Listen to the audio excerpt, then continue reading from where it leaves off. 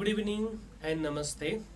आज मिति 2080 साल बैशाख 10 गते आइतबार स्मार्ट जीके द्वारा नेपाल राष्ट्र बैंक एसिस्टेन्ट डाइरेक्टर पोस्टको तयारीका लागि सञ्चालन हुन गइरहेको क्लासमा तपाईहरु सम्पूर्णलाई अग्रिम स्वागत छ।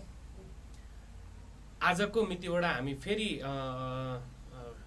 नेपाल राष्ट्र बैंक को एसिस्टेन्ट डाइरेक्टर अफिसर्स लेभलको लागि चाहिँ तयारीमा जुट्ने जमर्को गरिरहेका छौं। यस क्लासका लागि तलका क्यान्डिडेट्सहरु जस्तो को जोइन गर्न सक्नुहुन्छ भन्दाखेरि जो स्टुडेन्ट्सहरु मास्टर्स पढ्दै हुनुहुन्छ र भोलिका दिनमा नेपाल राष्ट्र बैंकको एसिस्टेन्ट पोस्ट अथवा एसिस्टेन्ट डाइरेक्टर भएर आफ्नो करियर चाहिँ स्टार्ट गर्न चाहनुहुन्छ, जसले चाहिँ मास्टर्स पढिसक्नु भएको छ, मास्टर्स डिग्री कम्प्लिट गरिसक्नु भएको छ र उहाँ साथीहरुले चाहिँ नेपाल राष्ट्र बैंकमा काम गर्न चाहनुहुन्छ अथवा त्यहाँबाट चाहिँ आफ्नो करियर बनाउन चाहनुहुन्छ। जसले मास्टर्स डिग्री पढिसक्नु भएको छ र विभिन्न पेशामा आबद्ध हुनुहुन्छ अथवा विभिन्न व्यवसायमा आबद्ध हुनुहुन्छ, उहाँले पनि नेपाल राष्ट्र बैंकमा काम गर्न चाहनुहुन्छ। कुनै पनि लेट्स से नेपाल राष्ट्रका विभिन्न त्यहाँ चाहिँ जेनरली पोस्टमा चाहिँ हैन एसिस्टेन्ट डाइरेक्टरको पोस्टमा चाहिँ आबद्ध भएर काम गर्न चाहनुहुन्छ अथवा त्यहाँबाट चाहिँ आफ्नो करियर प्लानिङ गर्न चाहनुहुन्छ लगायत नेपाल राष्ट्र बैंककै एसिस्टेन्ट पोस्टमा अथवा त्यहाँ कार्यरत हुनुहुन्छ र उहाँहरूले चाहिँ आन्तरिकबाट होस् या खुल्लाबाट चाहिँ आफ्नो एसिस्टेन्ट डाइरेक्टर पोस्टमा जान चाहनुहुन्छ, जो लगायत जो इकोनोमिक्समा अलिकति अथवा इकोनोमिक्समा त्यसको इकोनोमिक्समा चाहिँ अलिकति म त्यसको प्रोफाइल बनाउँछु अथवा इकोनोमिक्स सम्बन्धी बेसिक नलेज लिन्छु, बैंकिङ सम्बन्धी चाहिँ बेसिक नलेज लिन्छु, त्यसमा अझ डिटेल्समा अथवा प्र्याक्टिकली कन्टेम्पोरेरी इस्यु सहितको त्यस्तो नलेज लिन्छु भन्ने चाहनु भएको छ र नेपालका विभिन्न क्षेत्र विभिन्न रिजनमा बस्नु भएको छ, जो सबै तरिकाले चाहिँ हैन काठमाडौँमै आएर अध्ययन गर्न सक्ने अवस्थामा हुनुहुन्न र आफ्नै स्थानमा बसेर आफ्नै लोकेसन स्थानीय तह अथवा जहाँ हुनुहुन्छ त्यहाँ बसेर नेपाल राष्ट्र बैंकको प्रिपरेसनमा जुट्छु भन्ने सोचमा हुनुहुन्छ भने तपाईहरु सबैको लागि यो स्मार्ट जीकेले हैन एकदमै राम्रो एनआरबी अफिसर तयारीको क्लास सञ्चालन गर्न गइरहेको छ। तपाईहरु यसमा छिटो भन्दा छिटो जोइन गर्नु होला। कसरी जान्छौं, के हुन्छ क्लास भन्ने कुरा हामी केही समय पछाडी डिस्कसन गर्छौं। जोइन गर्नु होला र साथीहरुलाई पनि जोइन गर्नलाई तपाईहरुले इन्करेज गर्नु होला। यसका कसरी जान्छौं, क्लासहरु के हुन्छन् भन्ने कुरामा केही हाम्रा एकदमै गोल्डन टिप्सहरु गोल्डन मन्त्रजहरु छन्, त्यो हामी केही बेरमा चाहिँ डिस्कसन गर्छौं। सानु आर्चुले केही क्वेशन्स राख्नु भएको छ, त्यसमा म एकछिनमा आए है त तपाईको क्वेशनमा। ओके, अब पहिला बेसिकली कहाँबाट स्टार्ट गरे भने मैले मेरो आफ्नै इन्ट्रोडक्सनबाट सुरु गरे। मेरो नाम चाहिँ राजकुमार बस्नेत हो। म चाहिँ भोजपुर जिल्लामा जन्मेर त्यहीबाट +2 सकेर हैन I was born and grown in Bhojpur district and I completed my +2 level high school education from the same place where I was born from my होमटाउनबाटै सकेँ। Then I joined PG campus विराटनगरबाट चाहिँ ब्याचलर्स गर्यो, त्यही Mahendra Morang campus छ त्यहीँबाट चाहिँ bachelors गर्यो र PG campus मास्टर्समा join गर्यो। त्यस पछाडि एगेन मैले चाहिँ सेन्ट्रल डिपार्टमेन्ट अफ इकोनोमिक्स यहाँ त्रिभुवन युनिभर्सिटी कीर्तिपुरबाट चाहिँ फेरि मास्टर्स जोइन गरेर इकोनोमिक्समा 2019 मा पनि मास्टर्स सकियो र अहिले म पढाइकै सिलसिलामा एमफिल पीएचडी मा चाहिँ त्यसमा चाहिँ अहिले अध्ययन गरिरहेको छु हैन। यसमा चाहिँ यो चाहिँ चलिरहेको छ। यो चाहिँ मेरो एजुकेसनल ब्याकग्राउन्ड भयो। मैले म केमा गर्दै छु भन्ने कुरामा चाहिँ बेसिकली इकोनोमिक्समै मैले हैन एमफिल गर्दै छु र पीएचडी को प्रोसेसमा छु। अब वर्क एन्ड एक्सपिरियन्सको कुरा गर्दाखेरि रिसर्च फिल्डमा भनौँ, रिसर्च फिल्डमा मैले केही समयदेखि है त लामो समयदेखि चाहिँ यसमै अध्ययनरत छु, यसमै रिसर्च फिल्डमै आबद्ध छु। मैले नेपाल राष्ट्र ब्याङ्कमै पनि, नेपाल राष्ट्र ब्याङ्कको रिसर्च डिभिजनमा पनि केही समय काम गरेको छु। अनि पोलिसी रिसर्च इन्स्टिच्युट भन्ने नेपाल सरकारको एउटा थिङ्क ट्याङ्क छ, त्यसमै पनि रिसर्च कन्सल्टेन्टको रूपमा चाहिँ मैले त्यहाँ काम गरेको छु। Central department of economics Tribhuvan युनिभर्सिटीको economics department अन्तर्गत भएर पनि त्यो रिसर्च फिल्डमा काम गरेको छु। अनि नेपालले हालसालै सञ्चालन गरेको सेन्ससमा है त national population and housing census भन्ने थियो, यो नेसनल पपुलेसन एन्ड हाउसिङ सेन्ससमा पनि मैले रिसर्चर त्यहाँ चाहिँ ट्रेनर प्लस सुपरभाइजरको रूपमा चाहिँ काम गरेँ। र यो चाहिँ मेरो रिसर्च फिल्डमा भयो भने त्योभन्दा बाँकी टिचिङ फिल्डमा चाहिँ मैले ब्याचलर्स र मास्टर्सलाई हैन त्रिभुवन युनिभर्सिटीको सिलेबस बेस र पूर्वाञ्चल युनिभर्सिटीको सिलेबस बेस्ड भएर चाहिँ ब्याचलर्स र मास्टर्समा चाहिँ पढाउँदै आएको छु। अहिले पनि त्यसमा चाहिँ एमए र एमबिएमा चाहिँ इकोनोमिक्स पढाउँछु र इकोनोमेट्रिक्स पनि पढाउँदै आएको छु। इकोनोमिक्स सिम्पली थ्योरिटिकल पार्ट हो भने इकोनोमेट्रिक्स त्यसकै अप्लाइड पार्ट हो। त्यहाँ चाहिँ हामी म्याथमेटिकल्ली अथवा क्वान्टिटेटिभ वेबाट चाहिँ इकोनोमिक थ्योरीहरूलाई एनालाइसिस गर्ने गर्छौँ। टिचिङ फिल्डमा यो भयो भने अब यस्तो कम्पिटेटिभ एक्जाममा चाहिँ ब्याङ्किङ सेक्टर्समा चाहिँ बेसिकली ब्याङ्किङ सेक्टर्समा चाहिँ हैन नेपाल राष्ट्र ब्याङ्क अफिसर लेभल, अनि राष्ट्रिय वाणिज्य bank आरबिबिएल officer level, Nepal bank limited र एडिबिएलको अफिसर लेभलको लागि चाहिँ तयारी गराउँदै आएको छु विगत केही वर्षदेखि। यसमै फोकस गरेर यसका र साथै मास्टर्स र ब्याचलर्सका quantitative एनालाइसिसमा basically economics plus starts र mathematical economics and econometrics base भएर पनि ट्युसन क्लासेसहरू चाहिँ सञ्चालन गर्दै आएको छु। यो चाहिँ के भयो त भन्दाखेरि मेरो ब्रिफ इन्ट्रोडक्सन भयो। मैले रिसर्च फिल्डमा, टिचिङ फिल्डमा र कम्पिटेटिभ एक्जाम हैन लाइक लोकसेवा भनौँ त्यसको ब्याङ्किङ सेक्टर्समा चाहिँ स्पेसल्ली त्यसमा चाहिँ काम गर्दै त्यसमा चाहिँ कोअर्डिनेसन गर्दै कोअपरेसन गर्दै आएको रहेछु। यो चाहिँ ब्रिफ इन्ट्रोडक्सन सँगै अब म कहाँ गएँ भने हाम्रा केही स्मार्ट जिके लगायत मैले चाहिँ अबका हाम्रो नेपाल राष्ट्र ब्याङ्कको एसिस्टेन्ट डाइरेक्टर तयारीको लागि के कस्ता जुन रुल्सहरू छन्, हामीले कस्तो तरिकाले चाहिँ प्रिपेरेसन गर्छौँ भन्ने कुरामा केही गोल्डन मन्त्रजहरू चाहिँ मैले बनाएको छु। बेसिकल्ली हामी चाहिँ 8 वटा गोल्डन मन्त्रज मार्फत जान्छौँ। 8 वटा गोल्डन मन्त्रज के हुन्छन् भन्दा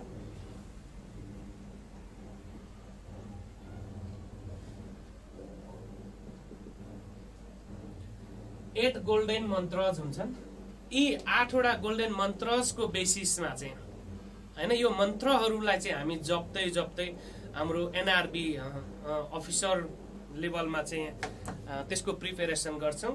र प्रिपेरेसन सिम्पल प्रिपेरेसन, एकदमै डेडिकेटेड प्रिपेरेसन हुन्छ, एकदमै एफिसिएन्ट प्रिपेरेसन हुन्छ, रिजल्ट ओरिएन्टेड प्रिपेरेसन हुन्छ। द फर्स्ट गोल्डन मन्त्रज के छ त भन्दा हामीले क्लासेसहरू चाहिँ एकदमै पङ्क्चुअल्ली है त टाइममा रेगुलरली र प्र्याक्टिकल नलेज र एक्जाम्पल बेस्डमा चाहिँ डिस्कसन गर्छौँ अथवा त्यो बेसिसमा चाहिँ क्लास सञ्चालन गर्छौँ। The first one is regular class रहेछ। रेगुलर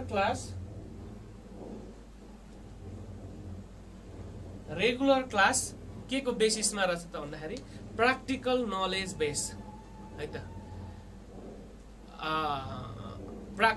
प्र्याक्टिकल नलेज बेस्डमा हुन्छ आउँछ है जीवनजी प्र्याक्टिकल नलेज बेस्डमा हुन्छ र त्यसमा केही सोलिड र कन्टेम्पोरेरी इक्जाम्पल्सहरू पनि हामी त्यसमा सेट गर्छौँ है त। इक्जाम्पल सहित हैन जस्तो इकोनोमीमा भइरहेका करेन्ट सिचुएसन्सहरूलाई चाहिँ हाम्रो सिलेबसमा चाहिँ कनेक्ट गरेर हैन इन्टरकनेक्ट गरेर चाहिँ त्योसँग डिस्कसन गर्छौँ। सो फर्स्ट मन्त्र भनेको चाहिँ रेगुलर क्लास हो रहेछ। सेकेन्ड के छ त भन्दाखेरि कम्प्लिटली सिलेबस बेस्ड कोर्स हुन्छ हैन, कम्प्लिटली सिलेबस बेस्ड कोर्स हुन्छ र त्यो सिलेबस बेस्ड कोर्समा चाहिँ वे अफ कम्युनिकेसन कस्तो हुन्छ भन्दाखेरि लाइक जीवन प्रसाद औस्ती सेट कस्तो हुन्छ त भन्दाखेरि हाम्रो मिडियम अफ कम्युनिकेसन चाहिँ मिक्स हुन्छ, इङ्ग्लिस र नेपाली दुईटैमा हुन्छ। अनि नोट्स चाहिँ तपाईहरुले इङ्ग्लिसमा पाउनुहुन्छ हैन, कम्प्लिट नोट्स हुन्छ एकदमै त्यो चाहिँ एडभान्स्ड वेबाट चाहिँ विभिन्न इन्टरनेसनल राइटर्सको बुक्सहरुबाट डिराइभ गरेर त्यो बुक्सहरु चाहिँ नोट्स चाहिँ प्रिपेयर गरिएको हुन्छ, त्यो तपाईहरुले पाउनुहुन्छ। र मिडियम अफ कम्युनिकेसन मिक्स्ड हुन्छ हैन, नेपाली र इङ्ग्लिस हुन्छ। र त हामीले यहाँ पोइन्ट्सहरु एक्सप्लेन गर्दाखेरि चाहिँ ब्रोडली हामी चाहिँ केमा फोकस गरिरहेका हुन्छौँ भने इङ्ग्लिसमा हुन्छ। तर मिडियम अफ कम्युनिकेसन र यस्तो जुन तपाईहरुले अहिले जसरी क्वेशन्सहरु सोधिरहनु भएको छ, केही जिज्ञासाहरु राख्नु भएको छ, त्यो वेबाट पनि हामीले यो कुरा बुझिएन, यो कुरा बुझियो अथवा यसरी जाउँ यसरी गरौँ भन्ने हिसाबमा चाहिँ स्टुडेन्ट्स र टिचर्स बीचको इन्टरेक्सनबाट हैन कसरी एफिसिएन्ट हुन्छ, कसरी मोर प्रोडक्टिभ हुन्छ, त्यो वेमा पनि हामी जान्छौँ है त। द्याट इज सेकेन्ड मन्त्र हैन, मैले यहाँ लेखिन सेकेन्ड मन्त्र। And third one is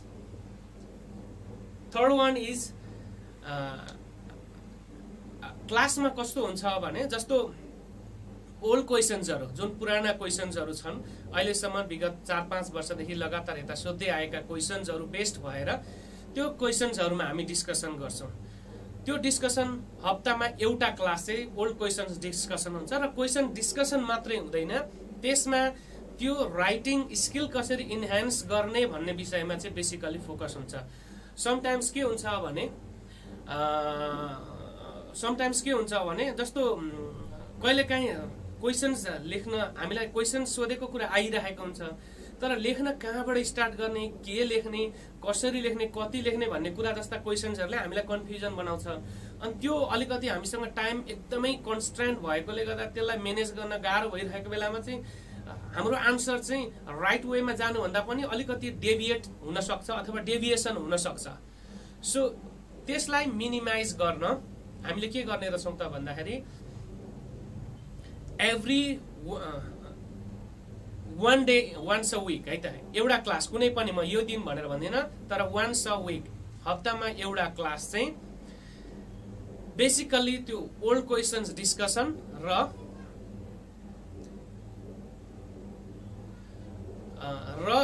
old questions discussion र त्यसमा राइटिङ स्किल्स कसरी इन्हान्स गर्ने भन्ने कुरामा चाहिँ हाम्रो फोकस हुने रहेछ। यसले के दिने रहेछ त भन्दाखेरि तपाईहरुलाई complete package how to answer the questions भन्ने कुरामा and how much to answer, कति लेख्ने, कसरी लेख्ने, कहाँबाट स्टार्ट गर्ने भन्ने कुराको चाहिँ एउटा कम्प्रिहेन्सिभ नलेज प्रोभाइड गर्छ।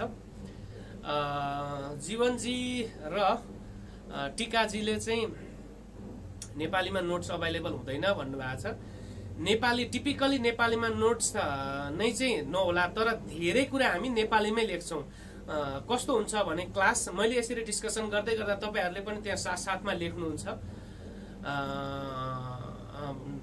त्यो चाहिँ तपाईहरुले साथसाथमा पाउनुहुन्छ। जस्तो हामी यसरी डिस्कसन गर्दै छौं, तपाईहरुले सँगसँगै लेख्दै जानुहुन्छ, एकदमै लर्निङ बाइ डुइङ एन्ड त्यो वेबाट चाहिँ हामी जान्छौं है त। तपाईहरु डेडिकेटेड चाहिँ हुनुपर्छ। तर के हुन्छ भने जस्तो मैले यसरी बोल्दै गर्दाखेरि जस्तो हामीले यहाँ चाहिँ त्यो सिलेबस बेस्ड टपिकमा डिस्कसन गर्दै गर्दा तपाईहरुले त्यसमा आफ्नो हिसाबले नोट डाउन गर्दै जानुहुन्छ, त्यसकै बेसिसमा पछि नोट्स पनि पाउँछ। नेपालीमै पनि तपाईहरु हाम्रो इन्टरेक्सन एउटा ग्रुपै हुन्छ है त, ट्याक्कै सबै नेपालीमा ए टु जेड नभए पनि मेजोरिटी हैन 60-70-80% चाहिँ नेपालीमै हुन्छ र हामीले यहाँ डिस्कसन गर्दा सबै डिस्कसन चाहिँ नेपालीमै हुन्छ है त। त्यो भएर तपाईहरुलाई गाह्रो हुँदैन। नेपाली मिडियमबाट लेख्ने साथीहरुलाई केही गाह्रो होला अथवा पछि नबुझिएला कि भन्ने कुरामा चाहिँ त्यसमा चाहिँ तपाईहरु कन्फ्युज नहुनु होला, ढुक्क हुनु होला। नबुझिएला कि अथवा यो केही कन्फ्युजन होला कि भन्ने कुरामा चाहिँ तपाईहरुलाई त्यसमा चाहिँ ढुक्क हुनुस्। त्यो चाहिँ हामी के गर्छौँ भने कसरी हुन्छ तपाईहरुलाई हैन त्यसमा बुझाउने र कम्प्लिट नोट उपलब्ध गराउने काम गर्छौं। तर फरक यति हो, यदि तपाई नेपालीमा चाहिँ एटेन्ड गर्दै हुनुहुन्छ भने कम्प्लिटली नेपाली बेस्ड नै चाहिँ आन्सर चाहिँ हुँदैन, तर नोट्सहरु चाहिँ केही मेजर कुराहरुमा चाहिँ हामी हेर्छौं है त। ठीक छ। अनि मैले 3 मन्त्रज भने फर्स्टमा के रहेछ त भन्दाखेरि क्लास रेगुलर हुन्छ। तपाईहरुले क्लास एक दिन कुनै कारणवश अब त्यस्तो अलिकति अनएक्सपेक्टेड कन्सिक्वेन्सेसहरु भयो अथवा त्यस्तो केही भयो भने चाहिँ हुन सक्ला, नभए रेगुलर क्लास चल्छ। तपाईहरुको क्लास सिलेबस नसकिउन्जेलसम्म रेगुलर क्लास हुन्छ र यो चाहिँ कम्प्लिट हुन्छ है त। कम्प्लिट सिलेबस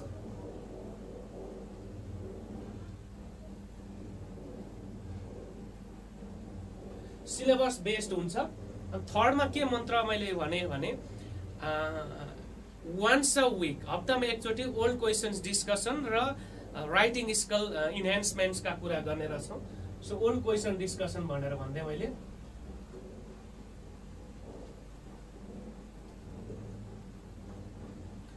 हैन, हप्तामा एक पटक हामी डिस्कसन गर्ने रहछौं ओल्ड क्वेशन्स डिस्कसन। म तपाईहरुको क्वेशन्समा आउँछु है। तपाईहरुले टाइप गर्नु भएको त्यहाँ क्वेशन जुन राख्नु भएको छ त्यसमा मैले हेरिरहेको छु, नोट गरिरहेको छु। म तपाईहरुको क्वेशन्समा आउँछु। त पहिला म यो हाम्रा 8 गोल्डन मन्त्रज भनेर भनौं, त्यो मन्त्रजहरु चाहिँ हामी डिस्कसन गर्छौं पहिला। सो फोर्थमा के छ भने फोर्थमा हामी के गर्छौं भने जुन कन्टेम्पोरेरी इश्यूजहरु छन् नेप्लिज इकोनोमीमा भनौं अथवा सार्क कन्ट्रीज अथवा यो साउथ एसियन इकोनोमी र ग्लोबल इकोनोमीमा सिम्पली त्यसका इकोनोमिक इश्यूजहरु, अरु इश्यूज हैन है त, इकोनोमिक इश्यूजमा चाहिँ हामीले महिनामा एउटा क्लास कम्तीमा है त, कम्तीमा 2टा पनि जान सक्छ 3टा पनि जान सक्छ, तर एटलिस्ट एउटा क्लास चाहिँ कन्टेम्पोरेरी इकोनोमिक इश्यूजमा हामीले डिस्कसन गर्ने रहछौं। कम्तीमा एउटा क्लास, जस्तो फर एक्जाम्पल मेबी जस्तो अहिलेको सिचुएसन नेपालको एउटा मेजर प्रब्लम भनेको के हो त भन्दा जुन क्यापिटल एक्सपेन्डिचर छ गभर्नमेन्टले गर्नुपर्ने त्यो चाहिँ गर्न नसकेको अवस्था छ। अब त्यसका किन विभिन्न इन्स्टिट्युसनल विकनेस भनौं हैन, पोलिटिकल विल कम अथवा ल्याक अफ पोलिटिकल विल भनौं अथवा अरु विभिन्न रिजन हुन सक्छन् हैन। एउटा संस्थाको क्षमता अर्थ मन्त्रालयले अथवा जुन सम्बन्धित डिपार्टमेन्ट्स भनौं अथवा मन्त्रालयले खर्च गर्न नसकेको हुन सक्छ, अथवा नेताहरुको इच्छा शक्ति नभएको हुन सक्छ, अथवा अरु विभिन्न रिजन हुन सक्छ हैन। जस्तो जुन हाम्रा ब्युरोक्रेसी भनौं अथवा एडमिनिस्ट्रेसन जुन ब्युरोक्रेसीको चाहिँ के हुन्छ तिनीहरुको क्षमता अथवा रिस्क लिन नचाहने त्यस्ता विभिन्न वेजहरुले चाहिँ गर्दा अथवा विभिन्न रिजनले गर्दाखेरि चाहिँ त्यो के भन्छ क्यापिटल एक्सपेन्डिचर अथवा डेभलपमेन्ट एक्सपेन्डिचर अलिकति कम देखिएको रहेछ। सो त्यस्ता इश्यूजहरुमा चाहिँ हामीले डिस्कसन गर्छौं वन्स अ मन्थ है त, महिनामा एक पटक, कम्तीमा at least once a month. So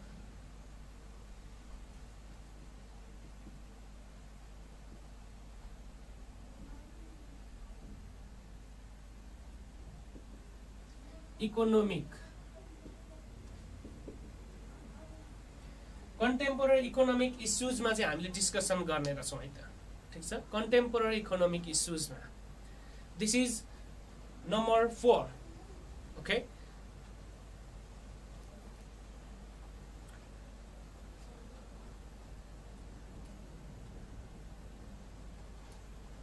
okay Ashok जी तपाईले पठाउनु भएको क्वेशन मैले हेरिरहेको छु। म एकछिनमा आएँ है तपाईको क्वेशनमा। नम्बर 5 मा के छ त भन्दा हाम्रो क्लासेसहरु चाहिँ हाम्रो अनलाइन क्लास हुन्छ। सो यसरी नै यही वेबाट क्लास हुन्छ र नम्बर 5 मन्त्र के छ भने त्यहाँ अनलाइन मोक टेस्टहरु हुन्छन्। त्यो चाहिँ हप्तामा एउटा क्लास हुन्छ हैन। त्यसमा कन्टेम्पोरेरी इश्यूज प्लस हामीले जे पढेका छौं च्याप्टर्सहरु, जुन च्याप्टर्सहरु पढेका छौं त्यो च्याप्टर बेस्ड भएर त्यसको बेसिसमा मोक टेस्ट हुन्छ हैन। मोक टेस्ट हुँदो रहेछ के को बेसिसमा, जे हामीले च्याप्टर्स पढेका छौं त्यो च्याप्टरको बेसिसमा प्लस कन्टेम्पोरेरी इश्यूजहरु। लाइक नयाँ नयाँ घटनाक्रमहरू चाहिँ इकोनोमीमा घटिरहेको हुन्छ त्यो पोटेन्सियल तपाईहरुलाई एमसीक्यू फर्स्ट पेपर्स भनौं न अथवा एनआरबी डाइरेक्टरको फर्स्ट पेपर्सको लागि बेस हुने हिसाबले तयारी हुने हिसाबले चाहिँ त्यो कन्टेम्पोरेरी इश्यूज प्लस जे हामीले पढेका छौं इकोनोमिकको बेसिक कन्सेप्टसँग रिलेटेड भएर मोक टेस्ट हुँदो रहेछ हप्तामा एउटा क्लास दैट इज मन्त्र number 5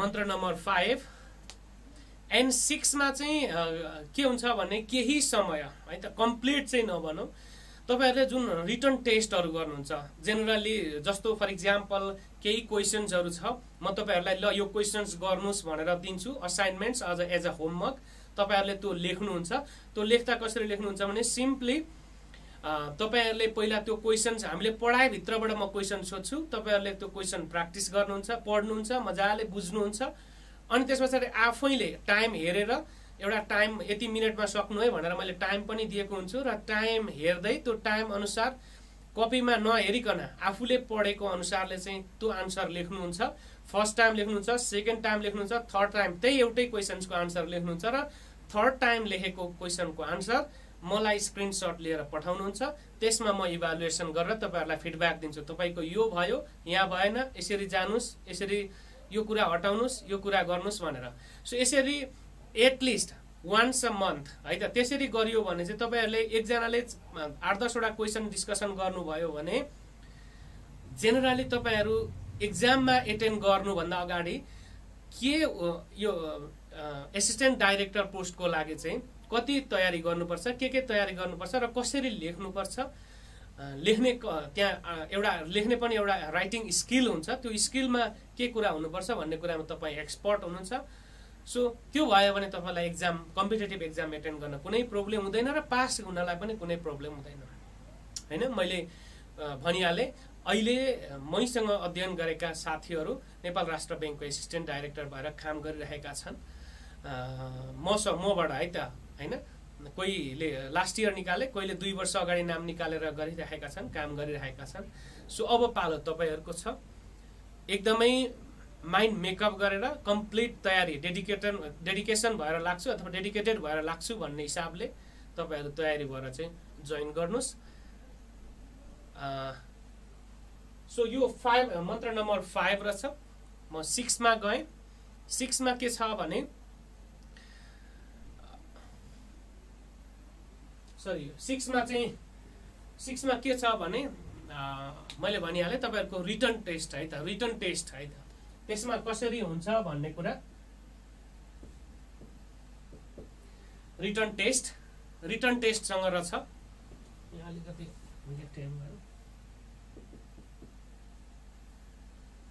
return test simply return टेस्टमा तपाईहरुलाई तपाईहरुको आन्सर र लेखाइ हैन त्यो पनि म हेरेर कस्तो हुनुपर्छ त्यो अनुसार फिडब्याक दिदै गाइड गर्दै जानेर छु दैट इज मन्त्र नम्बर 6 एन्ड 7 मा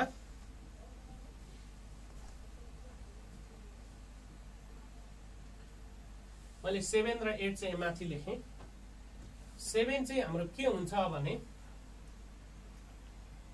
मन्त्र नम्बर 7 मा चाहिँ जुन तपाईहरुले अध्ययन गर्नको लागि है त टाइममा जोइन गर्नुस् अध्ययन गर्नको लागि चाहिने जुन मटेरियल्सहरु हुन्छ सफिसिएन्ट एकदमै अप्रोप्रिएट है त त्यो जता पाए त्यतैबाट कलेक्ट गरेर हैन एकदमै ओरिजिनल अथेन्टिक सोर्सबाट हामीले म आफैले कलेक्ट गरेर आफैले बनाएको नोट्सहरु चाहिँ तपाईहरुलाई स्टडीको लागि उपलब्ध गराउँछु सो त्यो नोट्स चाहिँ कम्प्लिट नोट्स हुन्छ र त्यसमा नोट्स साथसाथै अरु गाइडलाइन्सहरु मैले भनिहाले कहिलेकाहीँ विभिन्न त्यससँग सम्बन्धित हैन फर एक्जाम्पल विभिन्न इकोनोमिस्टहरुले लेखेको आर्टिकल्सहरुमा हामी डिस्कसन गर्छौं जस्तो उनीहरुले इकोनोमिस्टहरुले लेखेको आर्टिकल्सहरु के हुन्छ त भन्दा उनीहरुले कन्टेम्पोरेरी इश्यूजहरुमा हैन तत्कालको इश्यूजहरुमा चाहिँ लेखेका हुन्छन् त्यस्ता लेखेका इश्यूजहरुसँग सम्बन्धित भएर हामी डिस्कसन गर्छौं मटेरियल्सहरु बेस्ड भएर सो त्यो मटेरियल्सहरु प्रोवाइड गर्ने त्यो पनि हैन रिक्वायर मटेरियल्सहरु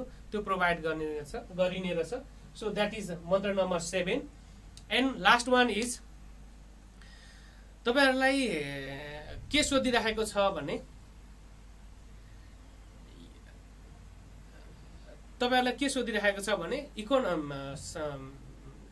नेपाल राष्ट्र बैंकको एसिस्टेन्ट डाइरेक्टर पोस्टको लागि चाहिँ जेनरल विभिन्न थ्योरी बेस्ड भएर पनि क्वेशन सोधिराखेको हुन्छ। सो तपाईहरुले आन्सर लेख्दाखेरि पहिला प्र्याक्टिकली थ्योरी के हो, थ्योरीमा के भनेको छ, त्यो थ्योरीमा चाहिँ तपाईले डिस्कसन गर्नुहुने रहेछ। अनि त्यसपछि प्र्याक्टिकली के भइरहेको छ, प्र्याक्टिसमा के भइरहेको छ, त्यो कुरामा तपाईहरुले नलेज अथवा त्यो कुरामा चाहिँ तपाईहरुले फोकस गर्नुपर्ने रहेछ आन्सर लेख्दाखेरि। अनि लास्टमा चाहिँ तपाईको आफ्नो कन्क्लुजन के छ, तपाईको आफ्नो राय के छ भन्ने कुरा। सो मैले के भने पहिला थ्योरीले के भन्छ, प्रिन्सिपल्सहरु के छन् त्यसका, त्यसले के भन्छ, त्यसपछि प्र्याक्टिसमा के भइरहेको छ हैन, त्यो तपाईले भन्नुहुन्छ र लास्टमा तपाईले आफ्नो कन्क्लुजन दिनुहुँदो रहेछ। सो त्यसको लागि हामीलाई धेरै वाइड रेन्ज अफ थ्योरीज र प्रिन्सिपल्सहरुको बारेमा जानकारी हुनुपर्छ। सो सिम्पली हामीले के गर्ने रहेछौं त भन्दाखेरि त्यही थ्योरीजहरु हैन, जस्तो यसपालिकै क्वेशन्स हेर्ने हो भने धेरैवटा थ्योरी छन्। अहिले हामी डिस्कसन गरौँला सरस्वती कसरी लेख्ने र त्यसले मागेको के हो, कति लेख्ने भन्ने कुरामा धेरै थ्योरीजहरु सोधिरहेको हुन्छ। अनि त्यो थ्योरीज बेस भएर चाहिँ क्वेशन्सहरु सोधिरहेको हुन्छ। सो त्यो थ्योरीजहरु प्रिन्सिपल्सहरु wide range of theories and principal पनि हामी डिस्कसन गर्ने रहेछौं कोर्स बेसमा अथवा सिलेबस बेस्ड भएर च्याप्टर वाइज। यो च्याप्टरका यी थ्योरीजहरु हुन् है भनेर त्यो थ्योरीजमा हामी डिटेल्स जान्नु पर्दैन, तर त्यसको कोर कन्सेप्ट चाहिँ हामीले जानेको हुनुपर्छ। सो त्यो कुरा हामीले डिस्कसन गर्ने रहेछौं। This is all about some 8 mantras that you are going or we together are going to follow or going to use। हाम्रो एउटा कमन अब्जेक्टिभ्स हुनेछ हैन, त्यसबाट के प्राप्त हुन्छ जब यी मन्त्रजहरु हामीले फलो गरिसकेपछि हामीलाई केही लाइफको लागि रुल्स अफ लाइफ भनेर भन्नु फर प्रिपरेसन है त। यो कम्पिटिटिभ एक्जाम प्रिपरेसनको लागि केही रुल्स अफ लाइफ चाहिँ हामीले फलो गर्नै पर्ने हुन्छ। हामीले यी मन्त्र जब त्यसमा डिपेन्ड हुन्छ जब हामी डेडिकेटेड भएर लाग्छौं, टाइम टेबल बनाएर लाग्छौं हैन, प्रिपेयर गर्छौं, अथवा विभिन्न हाम्रा केही ब्याड ह्याबिचुअल चेन्जेसहरु ल्याउनु पर्ने छ भने, त्यो ब्याड ह्याबिट्स छन् भने त्यसलाई चेन्जेस ल्याउनु पर्ने छ भने ती ह्याबिचुअल चेन्जेसका कुराहरु छन्, ती कुराहरु डिस्कसन गरौँ है त। सो यी मन्त्रजहरु चाहिँ हामीले कसरी क्लास लान्छौं, कस्तो क्लास हुन्छ, अबको यात्रा कस्तो हुन्छ र हामी एउटा सर्टेन डेस्टिनेसनमा हुन्छौं। जस्तो हामी यहाँ छौं, अहिले यो स्टेजमा छौं, हाम्रो डेस्टिनेसन यहाँ छ, यहाँबाट यहाँ जाँदाखेरि हाम्रा स्टेप्सहरु कस्ता हुन्छन् हैन, स्टेप्सहरु कस्ता हुन्छन्, ती स्टेप्सहरुमा हामी कुन वेबाट अगाडि बढ्छौं र हाम्रो कोअर्डिनेसन कोअपरेसन कस्तो हुन्छ स्मार्ट जीके हैन म लगायत तपाईहरुसँग भन्ने कुरा चाहिँ मैले सरसर्ती भने। अब केही कम्पिटिटिभ एक्जाम भन्ने बित्तिकै के छ भने अलिकति यो टफ नै हुन्छ र अझ नेपाल राष्ट्र बैंकको त टफ हो, तर वन्स यु यसलाई तपाईले अचिभ गर्नुभयो हैन, यु वन इट, एकचोटी यसलाई तपाईले प्राप्त गर्नुभयो भने यसले चाहिँ तपाईको हैन जेनरली अब तपाईहरुलाई पनि थाहा छ यो नेपाल राष्ट्र बैंकको एसिस्टेन्ट डाइरेक्टर पोस्ट कतिको हैन, यो चाहिँ एकदमै प्रेस्टिजियस पोस्ट हो हैन, कतिको यसले चाहिँ प्रेस्टिज दिन्छ भन्ने कुरा। सो त्यो लेभलमा पुग्न सकिँदो रहेछ, त्यही भएर अलिकति हार्डवर्क गर्नुपर्छ, तर नहुने भन्ने कुरा चाहिँ अभियसली हुँदैन है त। सो त्यसमा हाम्रो स्मार्ट जीके को टिम लगायत टिचर्स हैन जसले हेर्नुहुन्छ उहाँहरुको तपाईहरुसँग चाहिँ रेगुलर इन्टरेक्सन हुँदो रहेछ। कतिपय ठाउँमा चाहिँ हैन कम्युनिकेसनै नहुने पनि हुँदो रहेछ, त्यो तपाईहरुले जहाँ हेर्दै हुनुहुन्छ सो त्यही उहाँबाट चाहिँ सर यो आएन, यस्तो यहाँ चाहिँ कि यहाँनेरि कन्फ्युजन भयो अथवा यसले यो भन्न खोजेको रहेछ भन्ने कुरा पनि तपाईहरुले सोध्न सक्ने गरी इन्भाइरोमेन्ट क्रिएट गरेर हामी जानेर छौं। र अब चाहिँ सिम्पली यो सँगसँगै के छ भन्दाखेरि केही मैले अघि भने रुल्स अफ लाइफका केही रुल्सहरु पनि हामीले हेर्नुपर्ने हुन्छ प्रिपरेसनको लागि। जस्तो कसरी जाने भन्ने कुरामा सिम्पली तपाईहरुले एउटा टाइम टेबल बनाउनु हुने रहेछ, तपाईहरुको टाइम अवेलेबिलिटीको बेसमा। लाइक कसैसँग चाहिँ फुल आवर प्रिपरेसनमा हुनुहुन्छ होला, कोही चाहिँ डेमा काम गरेर प्रिपरेसन गर्ने सोचमा हुनुहुन्छ होला, कोही चाहिँ पार्ट टाइम काम गरेर प्रिपरेसन हुँदै हुन्छ, कोही के गर्न सक्नुहुन्छ भने जस्तो भर्खर मास्टर्स जोइन गर्नु भएको छ तर म प्रिपरेसन अहिलेदेखि नै थाल्छु, स्टार्ट गर्छु, मेरो डेस्टिनेसन भनेको सेन्ट्रल बैंक हो, नेपाल राष्ट्र बैंक हो भन्ने सोचमा हुनुहुन्छ, उहाँहरू सबैले चाहिँ के गर्न सक्नुहुन्छ त भन्दा एउटा टाइम टेबल बनाउनुहोस् आफ्नो टाइम अभाइलेबिलिटीको अनुसार हैन कति अभाइलेबल छ त्यो आवर्समालाई चाहिँ यति दिनको यति घण्टा अथवा यति हैन कति समय छुट्याउन सक्नुहुन्छ त्यो बेसिसमा हामी त्यो टाइम टेबल बनाएर जाने रहेछौँ नम्बर 1। नम्बर 2 हाम्रा केही ह्याबिचुअल चेन्जेसहरू चाहिँ ल्याउनेमा चाहिँ अलिकति हामी हैन पहिलाको भन्दा चेन्जेस ल्याउने रहेछौँ जस्ता केही प्रोक्रास्टिनेसन भनौँ न हैन जेनरली ल भोलिदेखि गर्छु है भोलिदेखि चाहिँ आज चाहिँ यस्तै भयो भन्ने टाइपका जुन हाम्रा ह्याबिट्सहरू हुन्छन् तिनीहरूलाई कसरी हामी चाहिँ ट्रान्सफर्म गर्दै लान्छौँ हैन र एकैचोटि हामी 2-3 वटा काम गर्ने कोसिस पनि गरिरहेका हुन्छौँ ती कुराहरूले पनि धेरै राम्रो आउटकम दिँदैन। सो एउटा वान वर्क हैन एट अ टाइम एउटा समयमा एउटा मात्रै काममा कसरी फोकस गर्दै जान्छौँ ती कुराहरूसँग सम्बन्धित भएर हाम्रा ह्याबिचुअल चेन्जेसहरू है त ती गर्ने रहेछौँ। सिम्पली अलिकति अब स्टुडेन्ट्सहरू चाहिँ के हुनुहुन्छ भने कोही चाहिँ एकदमै ट्यालेन्ट हैन राम्रो हार्डवर्क गर्न सक्ने हुनुहुन्छ विभिन्न वेजबाट भने केही चाहिँ एभरेज स्टुडेन्ट हुनुहुन्छ होला कोही पुअर स्टुडेन्ट हुनुहुन्छ होला। सो त्यसमा हामीले तपाईहरुको लेभल अनुसार है त कुन लेभलको तपाईहरुलाई चाहिँ हामीले कोअर्डिनेट गर्नुपर्छ त्यो लेभल अनुसार हामी गाइड गर्छौं हैन। तर एउटा ओपन स्पेस के हुन्छ भने तपाईहरुले जतिखेर जस्तोसुकै अवस्थामा पनि यो क्वेशन्स बुझिएन यहाँनेरि बुझिएन अथवा यसमा नेपालीमा भन्दिनु अथवा नेपालीमा भनेको यसलाई इंग्लिशमा भन्दिनु अथवा यसलाई अझ यो तरिकाले चाहिँ बुझाइदिनु भन्ने कुरामा भन्नुहुन्छ भने त्यो अनुसारले पनि जानेर छौं। हामीले यहाँ मिडियम अफ कम्युनिकेशन्स भनेको चाहिँ मैले अघि भनिहाले इंग्लिशमा हुँदो रहेछ अनि नेपालीमा पनि हामी कम्युनिकेसन गर्छौं र प्लस कतिपय केसेसमा इकोनोमिक्स आफैमा ग्राफ फिगर टेक्स्टहरु हुन्छ त्यो ग्राफ फिगरले पनि धेरै कुरा चाहिँ जानकारी दिइरहेको हुन्छ त्यो वेबाट पनि हामीले एक्सप्लेन गर्ने रहेछौं हैन। जस्तो टेबल्सहरु हुन्छ हैन फिगर ग्राफहरु हुन्छ पाई चार्ट हिस्टोग्रामहरु हुन्छ तिनीहरुबाट धेरै इन्फर्मेसनहरु पनि आइरहेको हुँदो रहेछ कर्भ्सहरु हुन्छ हैन त्यसबाट पनि इन्फर्मेसन गर्छौं र कतिपय केसेसमा चाहिँ हामीले म्याथमेटिक्स स्ट्याट्सका केही सिम्बोल्सहरु पनि युज गरिरहेका हुन्छौं। Symbols in the sense that जस्तो फंक्सनहरु डिटरमाइन गर्नु पर्यो अथवा विभिन्न वेबाट त्यो हामी पछि तपाईहरुले बुझ्नुहुन्छ एकदमै सरल सिम्प्लिफाइड ल्याङ्ग्वेजमा डिटेलमा हामीले डिस्कसन गर्ने रहछौं।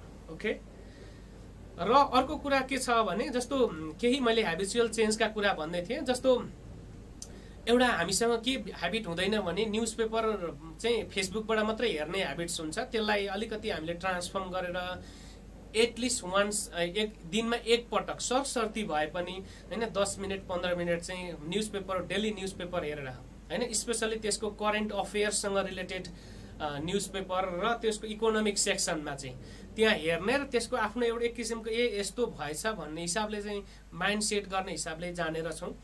र अरु केही जस्तो केही हामीले आफूलाई कसरी रिल्याक्सेसन गर्ने मेन्टली कसरी प्रिपरेसनमा जाने भन्ने कुरा पनि हामी हैन त्यससँग पनि गाइड गरिरहेका हुन्छौं।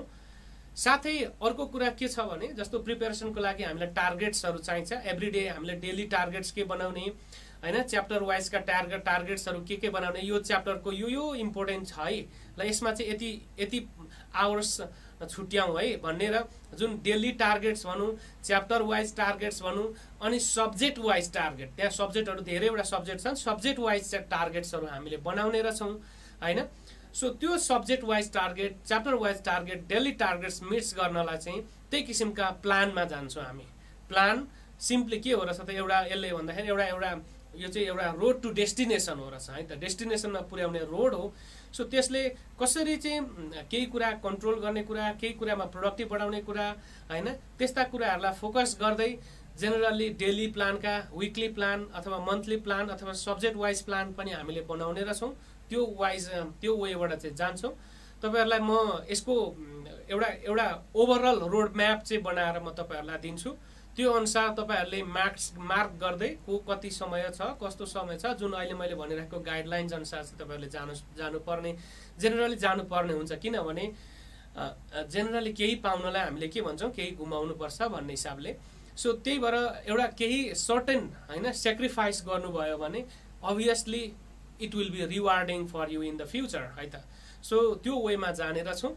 अर्को हामीसँग केही अरू फ्याक्टर्सहरू हुनुपर्छ, जस्तो केही मोटिभेसन फ्याक्टर्सहरू, त्यसलाई कसरी मोटिभेसन फ्याक्टर्सलाई अथवा डिजायर भनौँ, जुन यो पढाइप्रतिको भोक भनौँ, त्यो भोकलाई कसरी बढाउने हैन, कसरी पढौँ, त्यो किसिमको एउटा डिजायर भनौँ अथवा जुन एक्सन डेभलप गर्ने भन्ने कुरामा त्यसमा पनि हामीले केही गाइड गरौँला हैन, गर्छौँ र हैन सर यस्तो यस्तो तपाईहरूले चाहिँ एउटा एज अ फ्रेन्डली के गर्नुपर्ने हुन्छ त भन्दाखेरि त्यो इन्भाइरोमेन्ट, सर मैले यो भइरहेको छ, मैले यो तरिकाले सिक्नै सकिरहेको छुइनँ, मलाई यस्तो समस्या भइरहेको छ, ममा यस्तो स्ट्रेस छ, अथवा मैले टाइम मिलाउन सकिरहेको छु, ती कुराहरू चाहिँ तपाईँहरूले मलाई सेयर गर्नुभयो भने योबाट यसरी जानुपर्छ है भन्ने कुरा चाहिँ मैले गाइड गर्न सक्छु। किन कसरी भन्ने कुरामा I have been going through hundreds of students every year, every month, every day है त। सो 100 स्टुडेन्ट्स को तिनीहरूको सिचुएसन, तिनीहरूको प्रब्लम्स, तिनीहरूको चाहिँ हरेक इस्युजसँग मैले ट्याकल गरिरहेको हुन्छु भने त्यहाँ केही न केही वेज आउट हुन्छ है त, ठिक छ, वेज आउट हुन्छ र त्यो वे तपाईँहरूको सिचुएसन अनुसार चाहिँ तपाईँहरूको लागि पनि बेटर हुन सक्छ। सो सेम वे हैन मास्टर्सका पनि बोर्ड इक्जामका लाइक हैन नेपालभरिको एक्जामको पेपर्सहरू पनि मास्टर्सकै मानि बोर्डको एक्जाम पेपर्सहरू चेक गरेको छु मैले। त्यहाँबाट पनि धेरै स्टुडेन्ट्सहरूको चाहिँ के हुन्छ त भन्दा उनीहरूको समस्या, त्यहाँबाट उनीहरूको लेखाइ राइटिङ स्किल सम्बन्धी चाहिँ धेरै नलेज हुन्छ, त्यो कुराहरू पनि तपाईँहरूलाई सेयर गर्दै जाउँला। त्यही बेसिसमा चाहिँ तपाईँहरूलाई गाइड पनि म गर्दै जानेछु। अर्को रेगुलरिटीका कुराहरू छन्, अभियसली फोकसका कुराहरू छन्, त्यहाँ कसरी गर्ने, कतिसम्म गर्ने भन्ने कुरा पनि अभियसली रहेछ हैन। र साथसाथै एउटा मोस्ट इम्पोर्टेन्ट पार्ट भनेको धेरै विद्यार्थीहरूले के गर्नुहुन्छ, कम्पिटिटिभ इक्जाम तयारी गर्ने साथीहरूले भने पढ्नमा मात्रै फोकस गर्नु भएको हुन्छ, राइटिङ स्किलमा हुँदैन है त। लेख्न पनि फोकस हुन्छ, ह्यान्डराइटिङ सबै राम्रो हुन्छ, क्लियर सबै लेख्न, स्पिड पनि ठिक छ, राइटिङ स्पिड ठिक छ, तर कन्टेन्ट मिलाउने, त्यो भित्र दिनुपर्ने जुन कोर कन्सेप्ट हो त्यो कन्टेन्ट लेख्नलाई चाहिँ कहाँबाट स्टार्ट गर्ने, कति लेख्ने, कसरी लेख्ने भन्ने कुरा चाहिँ धेरैलाई थाहा हुँदैन। सबैभन्दा इम्पोर्टेन्ट हाम्रो रिडिङ पनि उत्तिकै इम्पोर्टेन्ट हो रहेछ र राइटिङ उत्तिकै इम्पोर्टेन्ट हुँदो रहेछ, अनि चाहिँ त्यो कम्पिटिटिभ इक्जाम पास आउट हुन सकिन्छ। सो त्यसको लागि राइटिङ स्किल्सको लागि चाहिँ हैन कस्ता कस्ता एफोर्ट्सहरू हामीले बनाउनुपर्छ, लगाउनुपर्छ, त्यहाँ कस्ता किसिमका इनोभेसन हुनुपर्छ, क्रिएटिभिटी हुनुपर्छ, त्यो कुरामा पनि गाइड गर्छौँ। सिम्पली इनोभेसन भन्ने बित्तिकै तपाईँले के बुझ्नुहोस् भने अरूको भन्दा फरक तर एक्ज्याक्टली कसरी लेख्ने भन्ने कुरा हो इनोभेसन भनेको है त हैन। क्रिएटिभिटी भनेको चाहिँ अझ मोर प्राग्मेटिक, अझ व्यवहारिक भएर चाहिँ कसरी लेख्ने हैन, टु द डेप्थ, त्यो डेप्थमा गएर कसरी लेख्ने भन्ने कुरासँग सम्बन्धित हो हैन। त्यो चाहिँ जेनरली अब मैले हैन त्यस्ता रिसर्चमा काम गर्दाखेरि चाहिँ तपाईँहरूले रिसर्च आर्टिकल्सहरू, जर्नलहरू हेर्नुभयो भने त्यो कतिको डेप्थ र टु द पोइन्ट हुन्छ। आर्टिकल्सहरूमा त्यसरी आफ्नो हिसाबले यस्तो उस्तो भनेर लेख्न मिल्दैन है त, त्यो एकदम टु द पोइन्ट हुनुपर्छ, फ्याक्ट हुनुपर्छ र अथेन्टिक सोर्सबाट आएको कुराहरू चाहिँ लेखेको हुनुपर्छ। सो त्यो बेसिसमा तपाईँहरूलाई म गाइड गर्दै जाउँला, गाइड गर्नेछु हैन। इनोभेसन हुनुपर्छ, आन्सर चाहिँ तपाईँको क्रिएटिभ हुनुपर्छ, आन्सर मोर प्राग्मेटिक अथवा टु द पोइन्ट हुनुपर्छ आन्सर्स भन्ने बेसिसमा। र कसरी लेख्ने, प्याराग्राफ स्टार्ट गर्दाखेरि कतिपय साथीहरूले के गर्नु भएको हुन्छ भने आन्सर लेख्दाखेरि एउटै प्याराग्राफमा 4-5वटा डिफ्रेन्ट इस्युज मिक्स गरेर चाहिँ एक्सप्लेन गरिराख्नु भएको हुन्छ। जस्तो फर इक्जाम्पल यो एउटा प्याराग्राफ भयो, यो प्याराग्राफमा चाहिँ एउटा प्याराग्राफमा एउटा इस्युज डिस्कसन गर्ने हो अथवा एउटा इस्युजको बारेमा लेख्ने हो, एउटा प्रब्लमको बारेमा आन्सर लेख्ने हो। तर कतिपय साथीहरूले चाहिँ अब त्यो आइडिया नभएर र अथवा जुन हाम्रा ह्याबिट्स भनौँ न, यो माइन्डको प्याटर्न हुन्छ, जुन प्याटर्न भनेको चाहिँ लामो समयदेखि त्यही प्र्याक्टिस गर्दै आइसके पछाडि हाम्रो माइन्डमा त्यो प्याटर्न बस्छ, त्यो छाप बस्छ, अब यस्तै नै हो भनेर त्यो कुरालाई चाहिँ हामीले के गर्नुपर्ने हुन्छ भने केही ट्रान्सफर्म गरेर एउटा प्याराग्राफमा एउटा इस्युजलाई लेख्ने गरी चाहिँ डेभलप गर्नुपर्ने हुन्छ। ती कुराहरू हामी सिक्दै जान्छौँ, सिकाउँदै जान्छौँ र त्यहाँ कन्टेन्ट कस्तो हुनुपर्छ भन्ने कुरामा पनि इम्पोर्टेन्ट हुँदो रहेछ हैन। अनि त्यसमा जेनरली टाइमिङ एकदमै इम्पोर्टेन्ट हुन्छ। अब एउटा प्याराग्राफ लेखेको छ, 4 पटक मेटेर 5 पटक मेटेर फेरि काट्दै अनि त्यहाँबाट लेख्दै गर्यो, अनि टाइमिङ चाहिँ 1 घण्टा 2 घण्टा लाग्यो भने फेरि त्यो प्रोडक्टिभ नहुन सक्छ। सो ती कुराहरूलाई चाहिँ हामीले है त एउटा बेस लेभलबाट चाहिँ कसरी तपाईलाई एडभान्सिङ गर्दै लाने, कसरी मोर तपाईको फिजिकल्ली मेन्टल्ली कम्पिटेटिभ बनाउँदै लाने है त, ती कुराहरुमा पनि through out the classes guide हुँदै जानु रहेछ। र एट द एन्ड है त हामी कसरी जान्छौं के गर्छौं भन्ने कुरामा अथवा त्यो फोकस गर्ने कुरामा मैले सरसर्ती भने अब हामीले के एक्सपेक्ट गर्छौं एट द एन्ड हैन, रिजल्ट चाहिँ के हुन्छ भन्दाखेरि एउटा यो बैंकिङ तयारी गर्छु म भनेर जो जोइन गर्नुहुन्छ, ल म नेपाल राष्ट्र बैंकमै निस्किन्छु भन्ने कुरा तपाईले तयारीको लागि निस्किनुहुन्छ हैन। 10-15 हजार 20 हजार लाइफमा इन्भेस्टमेन्ट हो, यो एजुकेसनमा गरेको खर्च होइन, यो इन्भेस्टमेन्ट हो है त। यसले ह्युज रिटर्न दिन्छ तपाईहरुलाई। सो मानिलिउँ तपाईहरुले जेनरली मेहनत गर्ने स्टुडेन्ट्सहरुले पास गर्नुहुन्छ हैन।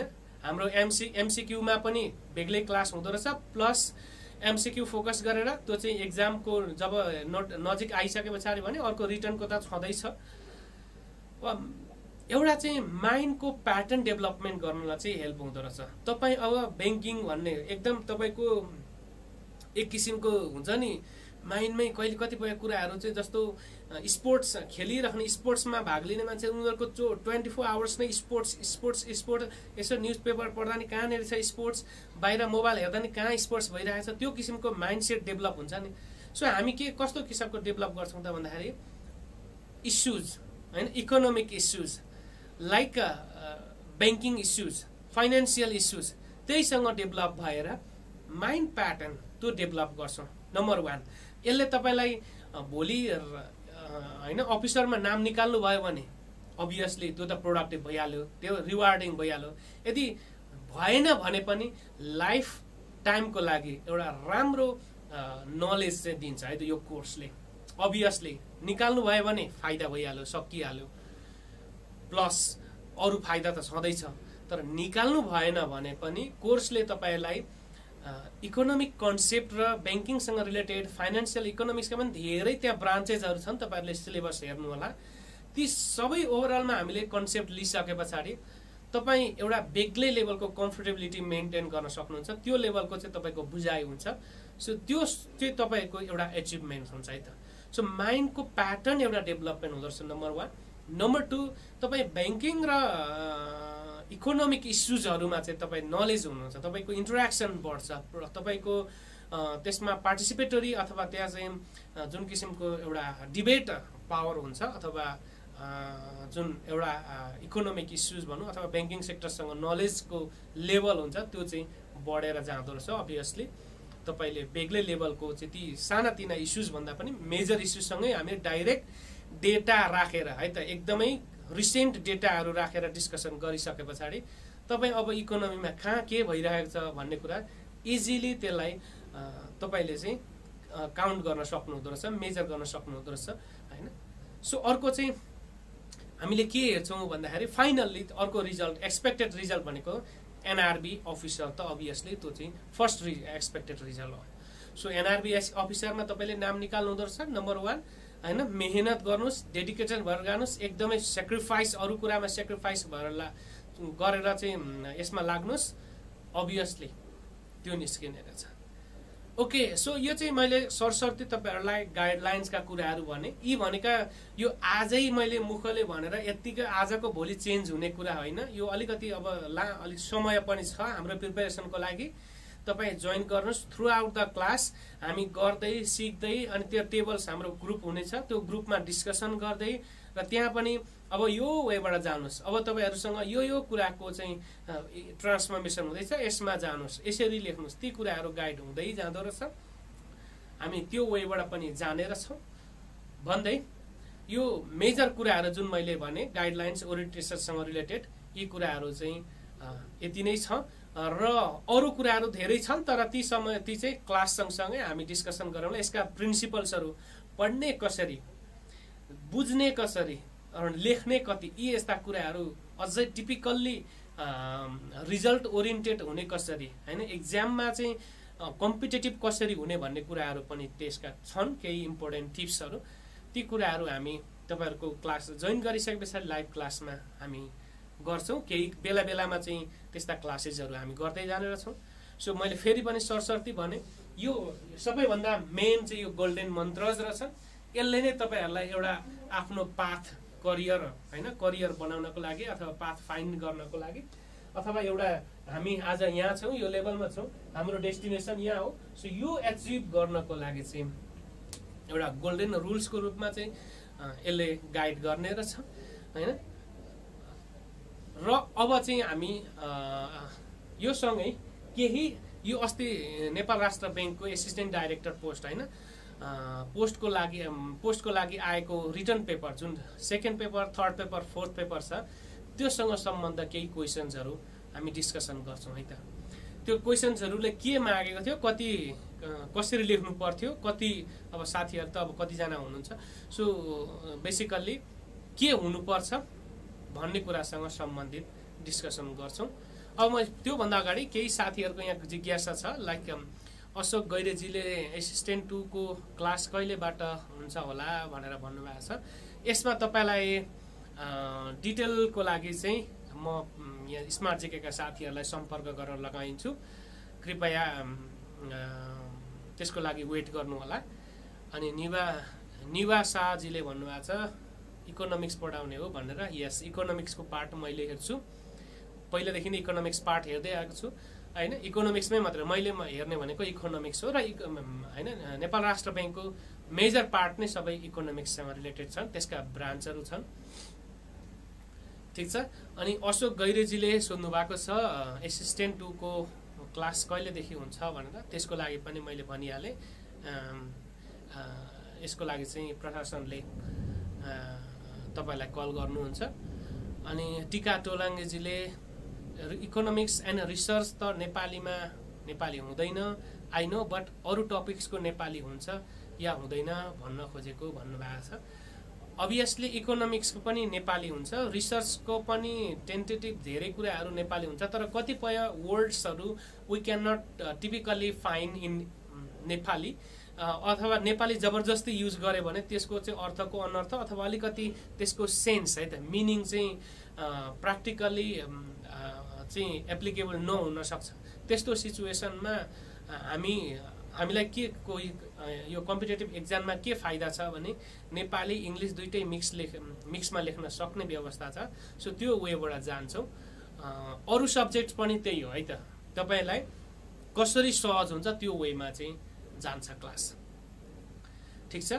अब नोट्स पीडीएफ मै आउँछ तपाईहरुलाई नेपाली मिडियममा अवेलेबल हुँदा अति राम्रो सर भनेर चाहिँ मीना राणाजीले भन्नुभएको छ अभियसली नेपालीमा मैले 100% भनिन किनभने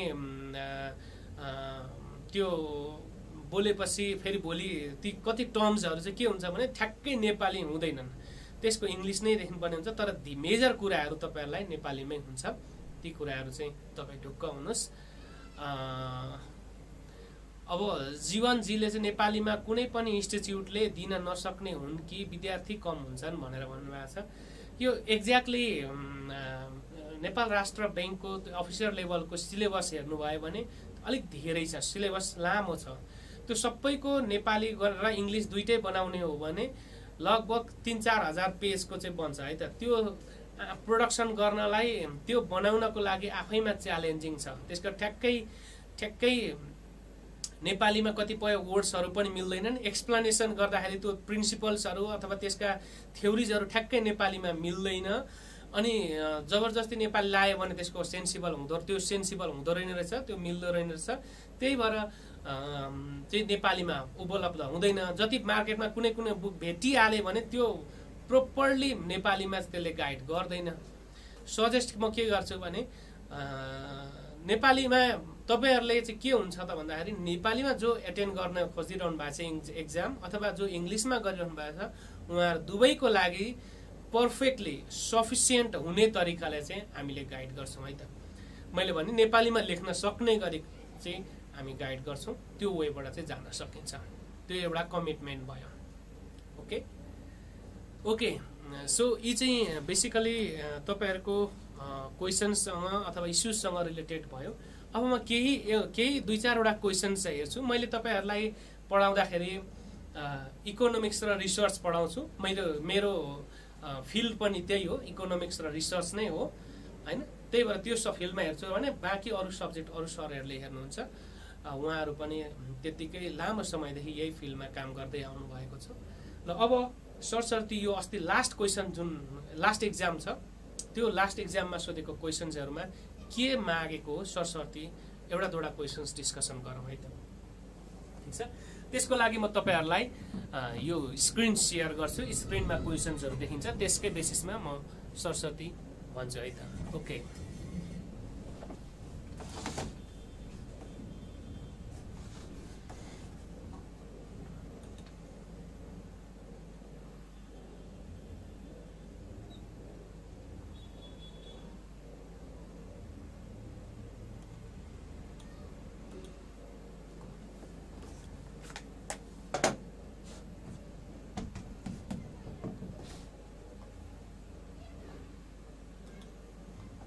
Okay, so this is the question. It was asked last time 2017 11-17 मा सोधेको अस्तिको क्वेसन हो। सो म सेकेन्ड पेपरबाट स्टार्ट गरेँ। यो चाहिँ सेकेन्ड पेपर हो, रिटर्नको सेकेन्ड पेपर हो। तपाईहरुले तीनवटा पेपर्सको एक्जाम दिनुपर्छ। फर्स्ट एमसीक्यू दिइसके पछाडि त्यसमा नाम निस्किसक्छ। एमसीक्यू मा नाम निस्किसके पछाडि अब तपाईहरु अरु सेकेन्ड थर्ड र फोर्थ पेपर्सको लागि एलिजिबल हुनुहुन्छ। जो फर्स्ट पेपर्समा एमसीक्यू मा नाम निकालेपछि मात्रै अरु पेपर्समा चाहिँ जोइन हुन पाइन्छ। सो एमसीक्यू मा कसरी तयारी गर्ने भन्ने कुरा हामी पछि डिस्कसनै गर्छौं, क्लासै गराउँछौं हैन। 1-1.5 महिना चाहिँ एमसीक्यू बेस्ड भएरै क्लास गराउँछौं। त्यसपछि रिटर्न पेपर्स त्यो भन्दा अगाडि पनि हुने रहेछ र पछाडि पनि हुन्छ। सो रिटर्न पेपर्सको फर्स्ट पेपर्स चाहिँ यो द्वितीय पत्र भनेर राखेको छ। तपाईहरुलाई 4 आवर्स टाइम हुँदो रहेछ। 100 मार्क्सको एक्जाम हो। सो यसमा सब्जेक्ट इकोनोमिक्स भनेको छ। यसमा यो खण्ड क भनेको छ हैन, सेक्सन ए। सो यो सेक्सनमा के रहेछ त भन्दाखेरि तपाईहरुलाई क्वेशन्स कतिवटा आउँछ भने 5 वटा क्वेशन्सहरु छ। यहाँ हेर्नुस् हैन, 5 वटा क्वेशन्स छ यो सेक्सन क मा। सो 5 वटा क्वेशन्समा चाहिँ तपाईहरुले 10 मार्क्सको क्वेशन्सहरु हुन्छ। त्यो क्वेशन्सहरु चाहिँ एटेम्प गर्नुपर्ने हुन्छ। अब यो क्वेशन्समा के छ त भन्दाखेरि यसरी विभिन्न फ्र्याक्सन क्वेशनहरु है त। यहाँ हेर्नुस् त, सानो सानो क्वेशन्सहरु सोधेको छ। जस्तो for example define the concept of cost function भनेर भनेको छ। कस्ट फंक्सन यसमा 2 मार्क्स छ। सो यो 2 मार्क्स अन्तर्गत चाहिँ अब कति लेख्ने त, 2 मार्क्सको लागि कति लेख्ने भन्ने कुरा हामीले जेनरली जानेका हुँदैनौं। सो प्रत्येक क्वेशनमा कति मार्क्स छ त्यो क्वेशनको वेटेज अनुसार हामीले लेख्नु पर्ने हुन्छ। कहिलेकाहीँ हामीलाई चाहिँ 1 मार्क्स 2 मार्क्सको क्वेशन हुन्छ, यति धेरै लेख्न आउँछ कि 3-4 पेज लेखिदिन्छौं। अनि बाँकी 8 मार्क्सको क्वेशनमा चाहिँ थोरै मात्र 2-4 वटा लाइन अथवा एउटा सानो प्याराग्राफ मात्र लेख्न सकेका हुन्छौं। अब त्यो किसिमले लेखियो भने चाहिँ मार्क्स आउँदैन है त। सो सिम्पली 2 मार्क्सको लागि कति लेख्ने हैन, 4 मार्क्सको लागि कति लेख्ने अनि अर्को बाँकी 4 मार्क्सको लागि कति लेख्ने भन्ने कुरा छ। यहाँ 3 वटा क्वेशन छ भनेपछि 2 मार्क्सको लागि अभियसली यो कस्ट फंक्सन हो। अब मैले यो टपिकमा गइन कस्ट केसँग रिलेटेड छ भने अब यहाँ तपाईले अर्को क्वेशन के कुरा बुझ्नुपर्छ यहाँ भनेर भन्दाखेरि यहाँ कस्ट फंक्सन भनेको छ है त। फेरि पनि कस्ट फंक्सन भनेको चाहिँ यहाँ कस्ट मात्रै सोधेको होइन, कस्ट फंक्सन सोधेको हो। सो हामीले कहिलेकाहीँ के गर्दिन्छौं भने हतारमा क्वेशन पढ्छौं र यो क्वेशनले के मागेको बुझ्दैनौं। कस्ट र कस्ट फंक्सनमा डिफरेन्स छ है त, ठीक छ। सो हामीले यहाँ एक्सप्लेन गर्नुपर्ने चाहिँ कस्ट फंक्सन हो, ठीक छ।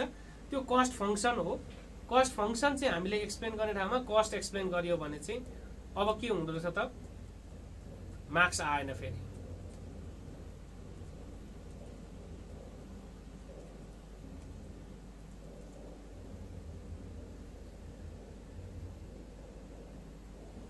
ठीक छ, मार्क्स आउँदो रहेन रहेछ। अब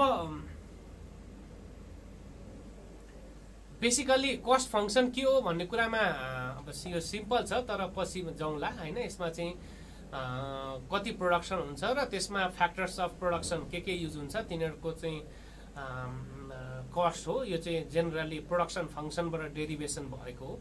अब यसमा अहिले डिटेलमा नजाउँ। अर्को चाहिँ यहाँ derive long run average cost curve LAC भनेको छ र अनि long run marginal cost curve भनेको छ।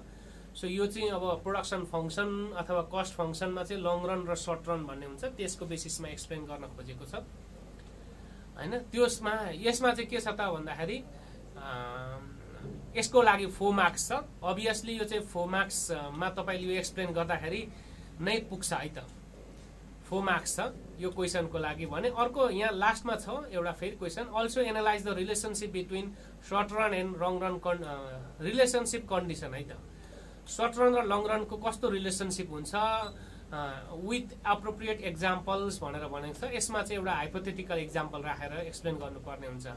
सिम्पली अब म यो क्वेसनमा चाहिँ लेख्ने वेमा चाहिँ गइन, हामी भोलिका क्लासबाट चाहिँ अब यो स्टार्ट गर्छौँ, डिस्कसन गर्छौँ र आउँदो हप्तामा नै हामी एउटा क्वेसन दुईवटा क्वेसन यही क्वेसनबाट डिस्कसन गर्ने रहेछौँ, त्यो कुरा छँदैछ। जस्तो अर्को के भनेछ, what is mean by marginal productivity of labour भनेको छ। यो सिम्पली यो भनेको के हो भन्ने कुरामा सिम्पली एकजना लेबर्सले चाहिँ कति प्रोडक्सन दिन्छ, उसको प्रोडक्टिभिटी के हो भन्ने कुरा हो। यो चाहिँ जेनरली के को बेसिसमा मेजर गरिन्छ त भन्दाखेरि प्रोडक्टिभिटी मेजर गर्दाखेरि चाहिँ उसको यो चाहिँ अलिकति टेक्निकल छ। जस्तो VMPL भनेर भनिन्छ, marginal physical productivity of labour भनेर चाहिँ लेबर प्रोडक्टिभिटी अन्तर्गत गरिन्छ। अब यो कम्पिटिटिभ मार्केट र मोनोपोली मार्केटमा अलिकति फरक हुन्छ, MRPL र VMPL भनेर। त्यो कुराहरू हामी पछि डिटेलमा डिस्कसन गर्छौँ। अर्को कुरा जस्तो यहाँ इलिस्ट्रेट विथ इक्जाम्पल भनेको छ, यसमा 5 मार्क्स आउँछ भने what is the effect of labour migration in the agriculture sectors of Nepal criticise भनेको छ। अब यहाँ हामीले इफेक्ट के हुन्छ भनेर एक्सप्लेन गर्ने भन्दा पनि क्रिटिकल्ली एक्सप्लेन गर्ने कुरासँग छ है त हैन। क्रिटिकल्ली एक्सप्लेन गर्ने बित्तिकै तपाईँले वाइ, हाउ, वेन त्यस्ता WS क्वेसन लाएर चाहिँ एन्सर दिनुहुने रहेछ हैन। जस्तो किन नेपालको एग्रिकल्चर सेक्टर्समा चाहिँ अलिकति डिग्रेडेसन भएर गयो अथवा एग्रिकल्चर सेक्टर्स विक भएर गयो भन्दाखेरि लेबर माइग्रेसन हो नि त हैन। लेबर माइग्रेसन हो, most of the people from rural areas to are being migrated from हैन, विभिन्न वेमा इन सर्च अफ अब बेसिक फेसिलिटिज भनौँ अथवा विभिन्न अरू फोर्सले भनौँ, सोसाइटीमा गाउँमा सबै अरू सबै सरिसके पछाडि आफ्नो पनि मनले मान्दैन, त्यस्ता विभिन्न वेजबाट चाहिँ मान्छेहरू माइग्रेसन भएका छन्। सो त्यो बेसिसमा तपाईँले क्रिटिकल्ली एनालाइसिस गर्नुपर्ने हुने रहेछ। अब सिम्पली यसमा एक्सप्लेन गर्नुभयो भने मात्रै पनि त्यत्रो मार्क्स आउँदैन है त। हामीले एक्ज्याक्टली केमा आएको छ त्यो कुरामा चाहिँ दिनुपर्छ हैन। जस्तो अब माइग्रेसन भयो भने एग्रिकल्चर सेक्टर्समा त्यसको इम्प्याक्ट कस्तो हुन्छ भन्ने कुरामा हैन। जग्गा बाँझै बस्ने, ब्यारेन हुने होला, प्रोडक्ट डाइभर्सिफिकेसनका कुराहरू, मान्छेले चाहिँ धान रोप्न छोडेर अरू क्यास क्रप्सहरू, अरू सिजनल प्रोडक्ट्सहरू अथवा कतिपय ठाउँमा चाहिँ हैन फ्रुट्सका फलफुलका बिरुवाहरू अरू त्यस्ता प्रोडक्ट्सहरू चाहिँ लगाउन थालेका छन् है त। त्यो भनेको के हो त भन्दाखेरि the impact of labour migration हैन अन एग्रिकल्चर सेक्टर्स। कतिपय केसेसमा चाहिँ अब प्रोडक्टिभिटी एकदमै लो छ हैन, ती कुराहरू छन्, हामी सर्टसर्ट यसमा डिस्कसन गर्छौँ। सो यो चाहिँ के हो रहेछ त भन्दाखेरि कसरी लेख्ने भन्ने कुरामा, कति लेख्ने भन्ने कुरा। जस्तो यहाँ 4 वटा क्वेसन्स छन्, सबै 2, 2, 3, 3 भन्ने छ। अब यसमा कति लेख्ने सिम्पल धेरै छ है त। How do you define, how भनेर क्वेसन सोधेको छ। अब तपाईँले त्यसलाई त्यही अनुसारले एनालाइज गर्नुपर्छ। वाट इज डेभलपमेन्ट इकोनोमी भनेर भनेको थियो भने त्यही अनुसारले एन्सर दिनुहुन्थ्यो। हाउ डु यु डिफाइन भनेर सोधेको छ भने त्यही अनुसारले दिनुहुन्छ। अनि यहाँ वाट भनेर सोध्यो, अब यसमा सिम्पली डिफरेन्सेस लेख्नुहुन्छ, त्यहाँ कुनै तपाईँ क्रिटिकल जानुहुन्न। अब यो हाउ भन्ने बित्तिकै तपाईँको आन्सर अलिकति क्रिएटिभ हुनुपर्छ, यो आन्सर अलिकति इनोभेटिभ हुनुपर्छ, अलिकति क्रिएटिभ हुनुपर्छ। तर वाट भनेर सोध्यो भने त्यहाँ तपाईँको क्रिएटिभिटी भन्दा पनि डिस्क्रिप्टिभ टाइपको हैन, डिफाइन अथवा एक्सप्लेन गर्ने टाइपको चाहिँ तरिकाले जानुपर्ने हुन्छ। अब how can we solve these problems analyse with examples भनेको छ। अब यहाँ हाउ भन्ने बित्तिकै अब तपाईँको आन्सर मोर इनोभेटिभ हुनुपर्दो रहेछ, ठिक छ। सो यी चाहिँ कुराहरू छन्। कतिपय क्वेसन्सहरू चाहिँ सिम्पल खालका आउँछन्, जस्तो how do you define poverty and inequality हैन यो चाहिँ आफ्नो पर्सपेक्टिभ दिने हो र यो अलिकति इनोभेटिभ वेबाट तपाईले दिनुपर्ने रहेछ हैन अनि जस्तो यो त 3 मार्क्सको छ 3 मार्क्सको दिँदाखेरि तपाईले त एउटा सेन्टेन्समा दिने बित्तिकै सक्यो त्यतिले त 3 मार्क्स आउँदैन यो कम्पिटिटिभ एक्जाममा हैन सो त्यसका अरु डाइमेन्सन्सहरु तपाईले जोड्नु पर्ने रहेछ है त हैन पोभर्टी र इनइक्वालिटी भन्ने बित्तिकै तपाई त्यसका डाइमेन्सन्सहरु जोड्नु पर्ने रहेछ अथवा यसको ओरिजिन अथवा इम्पोर्टेन्स अथवा सिग्निफिकेन्ससँग रिलेटेड भएर चाहिँ तपाईले डाइमेन्सन्सहरु जोड्न सक्नुहुन्छ हैन अब पोभर्टीमा नि त मल्टी डाइमेन्सनल इन्डेक्स पोभर्टी होला हैन विभिन्न इन्डिकेटर्सहरुले निकालेका पोभर्टीजहरु छन् हैन त्यस्तै अब ती कुराहरुसँग जोड्न सक्नुहुन्छ है त अनि how poverty and inequality measured in Nepal भनेर भनेको छ अब यसमा नेपालकै बेसिसमा है त हैन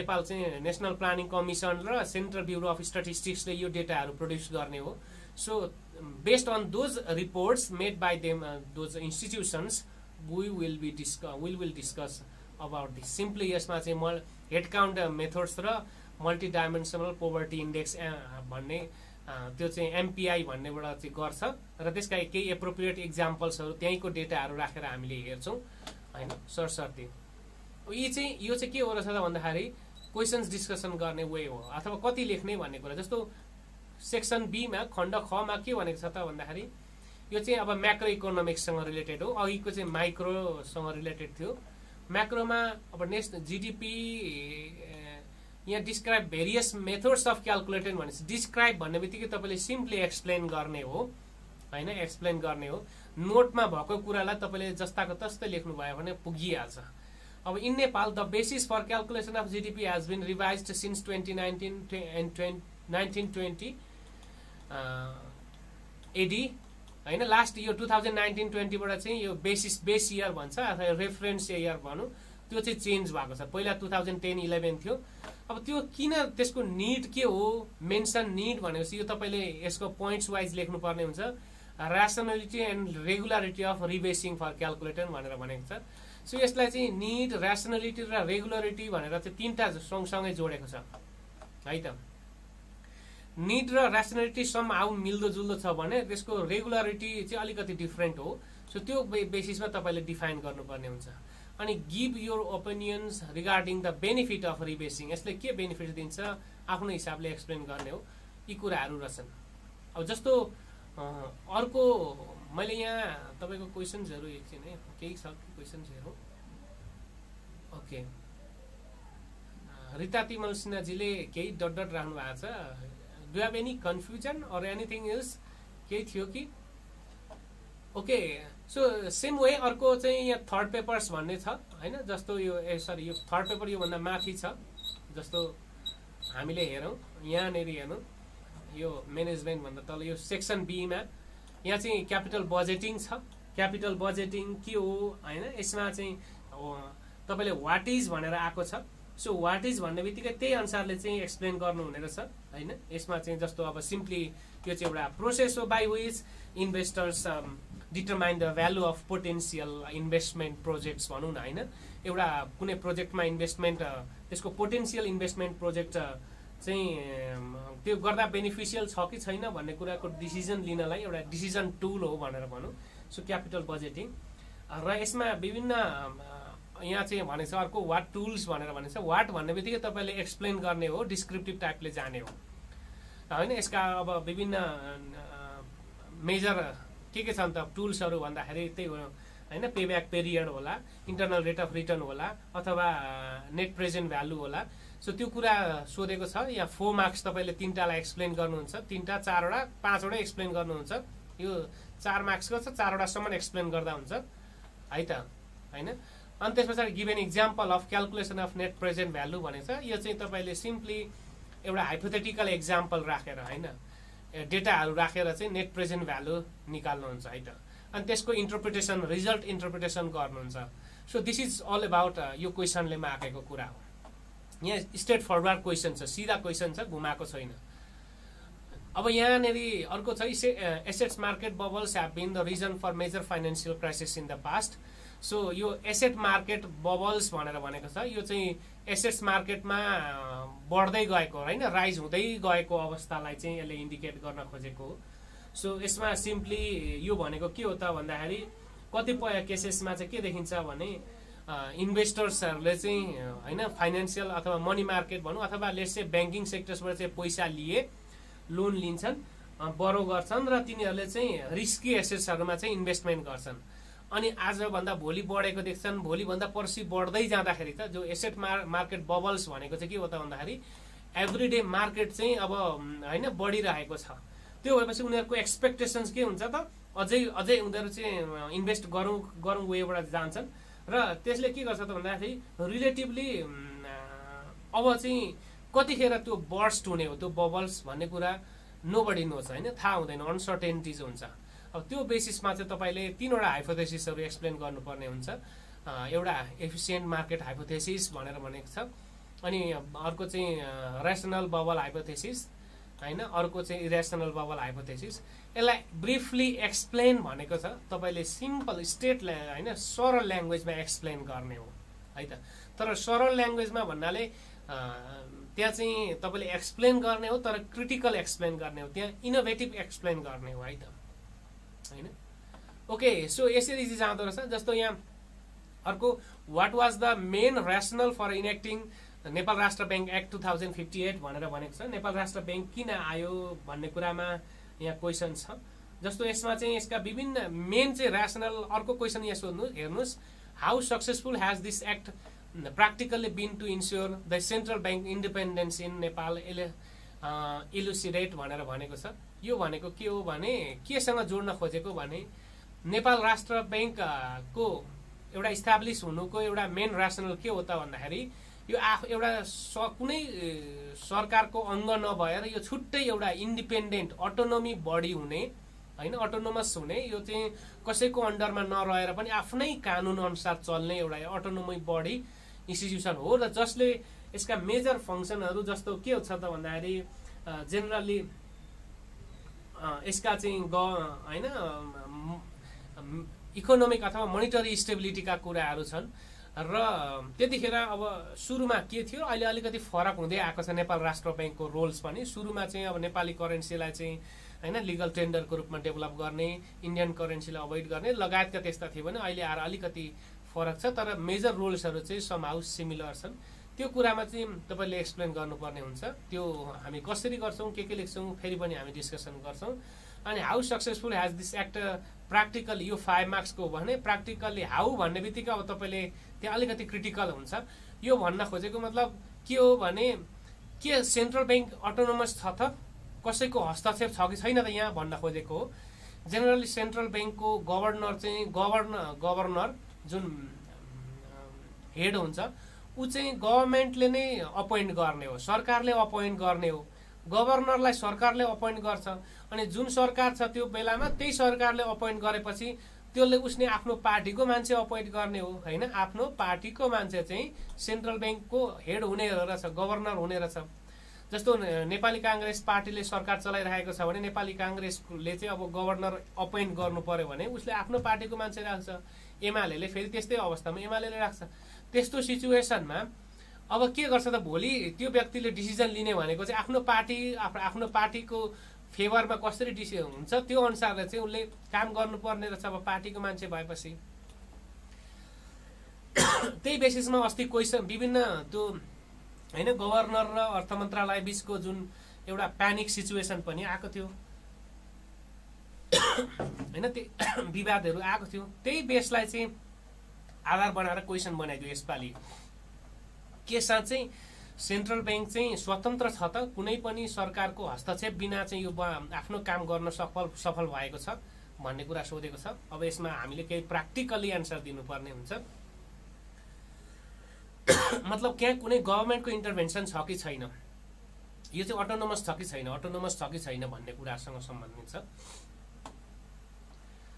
सो अर्को क्वेशन्सहरु जस्तो financial decision without financial analysis is इनइफेक्टिभ भनेर भनेको छ जस्तो यस्तो सर्टेन्टिजमा कस्तो डिसिजनहरु लिइन्छ अनसर्टेन्टिजमा कस्तो डिसिजनहरु लिइन्छ भन्ने कुरामा छ हैन जेनरली सर्टेन्टिज अब मैले एक्ज्याक्टली यो आन्सरमा गइन हैन जस्तो सर्टेन्टिज भनेर चाहिँ के हो त भन्दाखेरि यदि कुनै म्यानेजर्सले अथवा जो फाइनान्शियल डिसिजन गर्नुपर्ने छ त्यो डिसिजन गर्नेले चाहिँ के गर्दो रहेछ त भन्दाखेरि उसलाई कुनै डिसिजन गर्दा भोलि त्यसको रिजल्ट के हुन्छ भन्ने कुरा थाहा हुन्छ, त्यसको कन्सिक्वेन्स हैन।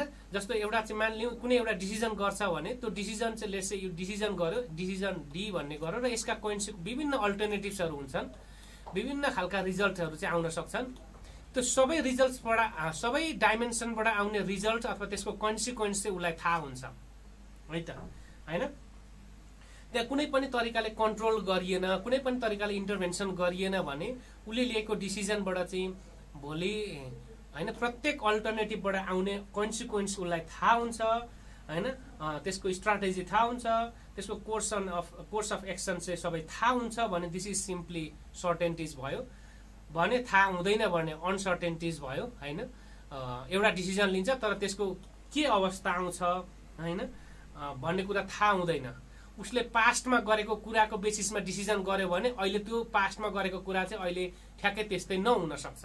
हिजो चाहिँ एउटा सिचुएसनमा एउटा डिसिजन गरेको थियो, त्यसले एउटा रिजल्ट आयो, अब आज त्यही बेसिसमा चाहिँ त्यस्तै कोही प्रब्लम आउँदाखेरि त्यही तरिकाले डिसिजन गर्यो भने हिजो जस्तो रिजल्ट आएको थियो त्यस्तो रिजल्ट नआउन सक्ने अवस्था भनेको चाहिँ अनसर्टेन्टिज हो।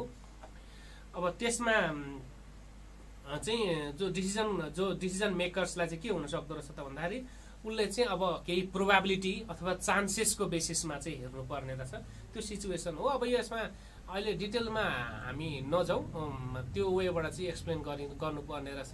अब यहाँ ग्रोथ पोल होइन, यो ग्रोथ सेन्टर र कस्ट सेन्टर्स भनेर राखेको रहेछ। अब यो चाहिँ एउटै किन ल्याइएको भन्ने कुरामा चाहिँ तपाईँले वाट इज अन्डरस्टुड भन्ने बित्तिकै तपाईँले यसको सिग्निफिकेन्स एक्सप्लेन गर्ने हो, यसको महत्त्व एक्सप्लेन गर्ने हो हैन। जेनरली विभिन्न अर्गनाइजेसन अलिकति स्पेसली लार्ज अर्गनाइजेसन कर्पोरेट्स बिल्डिङ्सहरूले चाहिँ यस्तो कस्ट सेन्टर प्रफिट सेन्टर्स भनेर डिपार्टमेन्ट बनाएको हुन्छ। कस्ट सेन्टर्स र प्रफिट सेन्टर्स त्यस्ता डिपार्टमेन्ट, त्यो चाहिँ किन भन्दाखेरि जेनरली सर्ट टर्म र लङ टर्म डिसिजन गर्नको लागि, प्लस त्यसले चाहिँ एउटा डिपार्टमेन्टले कसरी कस्ट मिनिमाइज गर्ने भन्ने कुरामा फोकस गर्दो रहेछ भने अर्को डिपार्टमेन्टले कसरी प्रफिटलाई चाहिँ म्याक्सिमाइज गर्ने हैन, अथवा कस्ता स्ट्राटेजीहरू डेभलप गरेर प्रफिटलाई म्याक्सिमाइज गर्ने भन्ने कुरासँग फोकस गर्दैछ। So it is simply source of division of labour भनौँ अथवा के हो त भन्दाखेरि जब स्पेसिफिकेसनसँग पनि सम्बन्धित हो, स्पेसलाइजेसनसँग सम्बन्धित हो। त्यो बेसिसमा चाहिँ यसले के दिँदो रहेछ त भन्दाखेरि जेनरली हैन कस्टसँग रिपोर्टिङ गर्ने, कस्टसँग रिलेटेड रिसर्च डेभलपमेन्ट गर्ने र त्यसको बेसिसमा चाहिँ कसरी कस्ट मिनिमाइजेसन गर्नेमा फोकस गर्दो रहेछ। यसले चाहिँ प्रफिटसँग चाहिँ फोकस गर्दो रहेछ, ठिक छ। सो त्यो बेसिसमा हामीले चाहिँ एक्सप्लेन गर्नुपर्ने छ र यसले चाहिँ यहाँ एन्सर भन्दा चाहिँ इनुमेरेट matters that financial institution should consider during operating and managing such centres भनेर भनेको छ। यसमा के कुरामा ध्यान दिनुपर्ने कुरा हो त्यो कुरा लेख्नुपर्ने छ। यो पनि तपाईँहरूले डिस्क्रिप्टिभ बेसिसमा लेख्ने हो, तर डिस्क्रिप्टिभ भन्ने बित्तिकै सिम्पल बुझ्ने भाषामा सरल उसले ट्याक्क बुझोस् तर क्रिटिकल होस्, इनोभेटिभ होस् है त। अब फाइनल्ली म रिसर्चमा सरस्वती हेर्छु। जस्तो यहाँ रिसर्चमा के छ भनेको छ भने एउटा रिसर्चमा हेरौँ, जस्तो यो question explain the major base or points that you will look into if you are asked to evaluate a research proposal।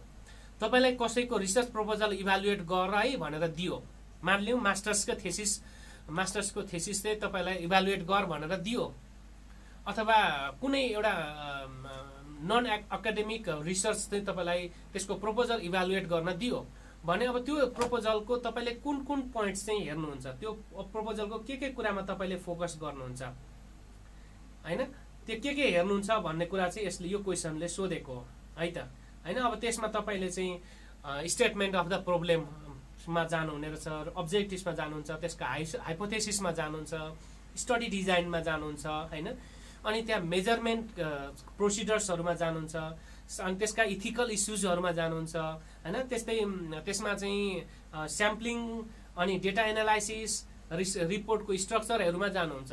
यी कुराहरु चाहिँ जेनरली तपाईहरुले हेर्नु हुने रहेछ है त प्रपोजल जाँदाखेरि। सो यसमा कसरी हुन्छ भन्ने कुरा हामी डिस्कसन गर्छौं।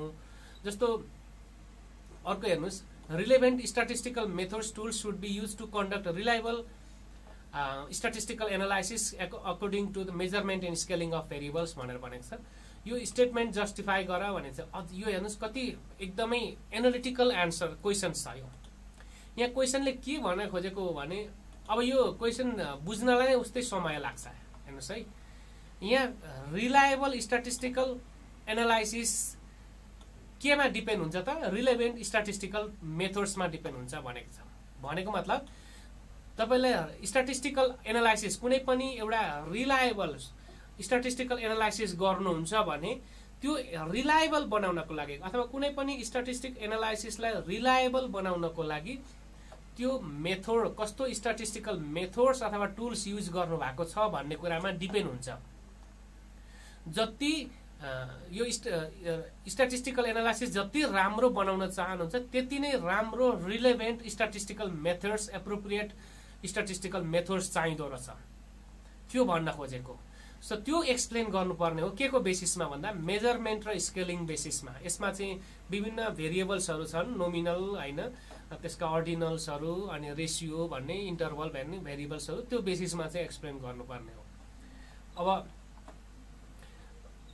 अर्को जस्तो यहाँ के छ त भन्दा स्याम्पलिङ नन स्याम्पलिङ एरर्सहरू छन्। एरर्सहरूमा चाहिँ यो अब यो सिम्पली एउटा स्याम्पल लिएकै कारणले हुने आन्सर स्याम्पलिङ एरर्स हो भने जस्तो सेन्ससमा हुने एरर्सहरू चाहिँ sampling नलिकन as a whole study गर्यो भने त्यसबाट हुने एरर्सहरू चाहिँ नन स्याम्पलिङ एरर्सहरू हुन् हैन। जस्तो एउटा क्लासमा 10 जना छन्, 10 जनाको 10 एभरेज निकाल्नु पर्यो भने 10 जनालाई एड गर्नुहुन्छ र नम्बर अफ स्टुडेन्ट्स भनेको चाहिँ 10 हो, त्यसले डिभाइड गर्नुहुन्छ एउटा डेटा एउटा मिन भ्यालु आउँदो रहेछ, त्यसलाई हामी सेन्सस भन्छौँ भने त्यो 10 जनाबाट 4 जना छानेर अनि 4 जनाको एभरेज निकाल्दाखेरि चाहिँ जस्तो यहाँको माथिको एभरेज चाहिँ 18 आयो अनि तलको एभरेज चाहिँ 4 जना छानेर 4 जनाबाट एभरेज निकाल्दा चाहिँ 4 जनाको एभरेज चाहिँ लेट्स से 17.5 आयो भने यो डिफरेन्सेस आएको भनेको चाहिँ के हो त भन्दा अब चाहिँ यो स्याम्पलिङ एरर हो है त। यो स्याम्पलिङ एरर हो।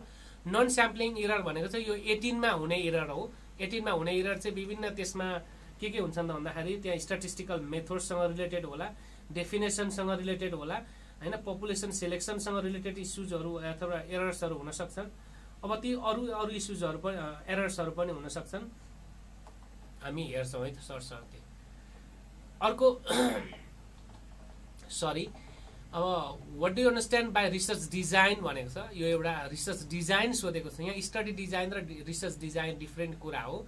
सो रिसर्च डिजाइन भनेको छ र यहाँ तपाईले एउटा ब्लुप्रिन्ट अथवा रोड म्याप अथवा यो एउटा चाहिँ गाइडलाइन्स हो। रिसर्च डिजाइन भनेको तपाईले मेथोडोलोजीको पार्टबाट चाहिँ सिधै लास्ट रिपोर्ट राइटिङसम्मको के कस्तो प्रोसेस गर्नुहुन्छ त्यो सबै कुरा चाहिँ रिसर्च डिजाइनमा पर्छ। र तपाईले यहाँ एक्सप्लेन गर्दाखेरि features of good research design भनेको छ। अब यसमा त्यही कन्ट्रोलका कुराहरू होलान् हैन, त्यसमा चाहिँ अलिकति रिगोरियस हुने कुराहरू, सिस्टमेटिकका कुराहरू, भेरिएबल्स अथवा त्यो रेप्लिकेबिलिटी हुने कुराहरू होलान् हैन। त्यस्तै गरेर त्यसमा यो रिलायबिलिटी मेजर गर्दाखेरि चाहिँ कतिको जेनरेलेबिलिटी छ अथवा त्यसलाई जेनरलाइजेसन गर्न सकिन्छ, कतिको भ्यालिडिटी छ हैन, कतिको अब्जेक्टिभसँग अब्जेक्टिभिटी छ हैन, रिलायबिलिटी छ, ती कुराहरू चाहिँ हामीले हेर्छौँ भने यो रिसर्च सर्वे रिसर्च डिजाइन भनेको चाहिँ अब यो प्राइमरी डेटा कलेक्सनसँग रिलेटेड भयो। सो यसमा कसरी गरिन्छ भन्ने कुरा पनि हामी सरस्वती हेरौँला। सो साथै यस्तै छ, यी क्वेसन्सहरू हुन्। अब यहाँ चाहिँ यही वेबाट चाहिँ यस्तै क्वेसन्सहरूमा सरस्वती हामीले डिस्कसन गर्छौँ। प्लस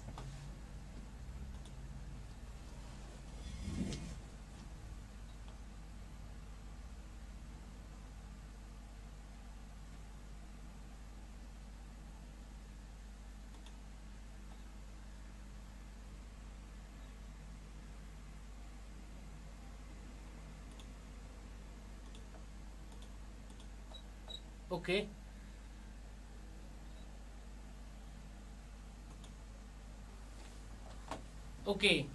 सो भन्दै हामी आजको क्लास यहीँ अन्त्य गर्छौँ। मैले के एक्सपेक्ट गरेँ भने आजको क्लास तपाईहरुलाई धेरै मानेमा धेरै वेबाट चाहिँ फ्रुटफुल भयो होला, प्रोडक्टिभ भयो होला। तपाई लगायत जो एनआरबी मा काम गर्न इन्ट्रेस्टेड साथीहरु हुन्छ, फेरि पनि मैले रिपिट गरेँ, पढ्दै हुनुहुन्छ, मास्टर्स पढ्दै हुनुहुन्छ, पढ्ने तर्खरमा हुनुहुन्छ, मास्टर्स पढिसक्नु भएको छ र अरू व्यवसाय सरकारी नै जागिर गरिरहनु भएको छ, अरू फिल्डमा जागिर गरिरहनु भएको छ, अथवा ब्याङ्किङ पनि प्राइभेट ब्याङ्किङ अथवा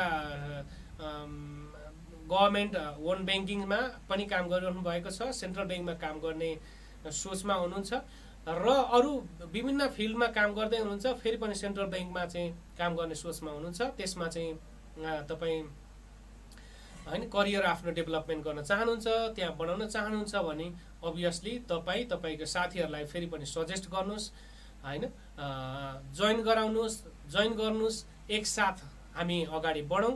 तपाईहरूको करियर, तपाईहरूको प्लान एचिभ गर्नमा हामी स्मार्ट जीके लगायत हाम्रो टिम हरदम तयार रहनेछ, साथ रहनेछ। साथसाथै मैले दिने एकदम फ्रेन्डली टाइपको, एकोमोडेटिभ टाइपको जुन फिडब्याक छ, तपाईहरुलाई सपोर्ट छ हैन, कोअर्डिनेसन छ, त्यो अभियसली पाउनु नै हुनेछ भन्दै आजको क्लास यही म अन्त्य गर्छु। यहाँहरुको समय शुभ रहोस्। Have a great time. Bye bye.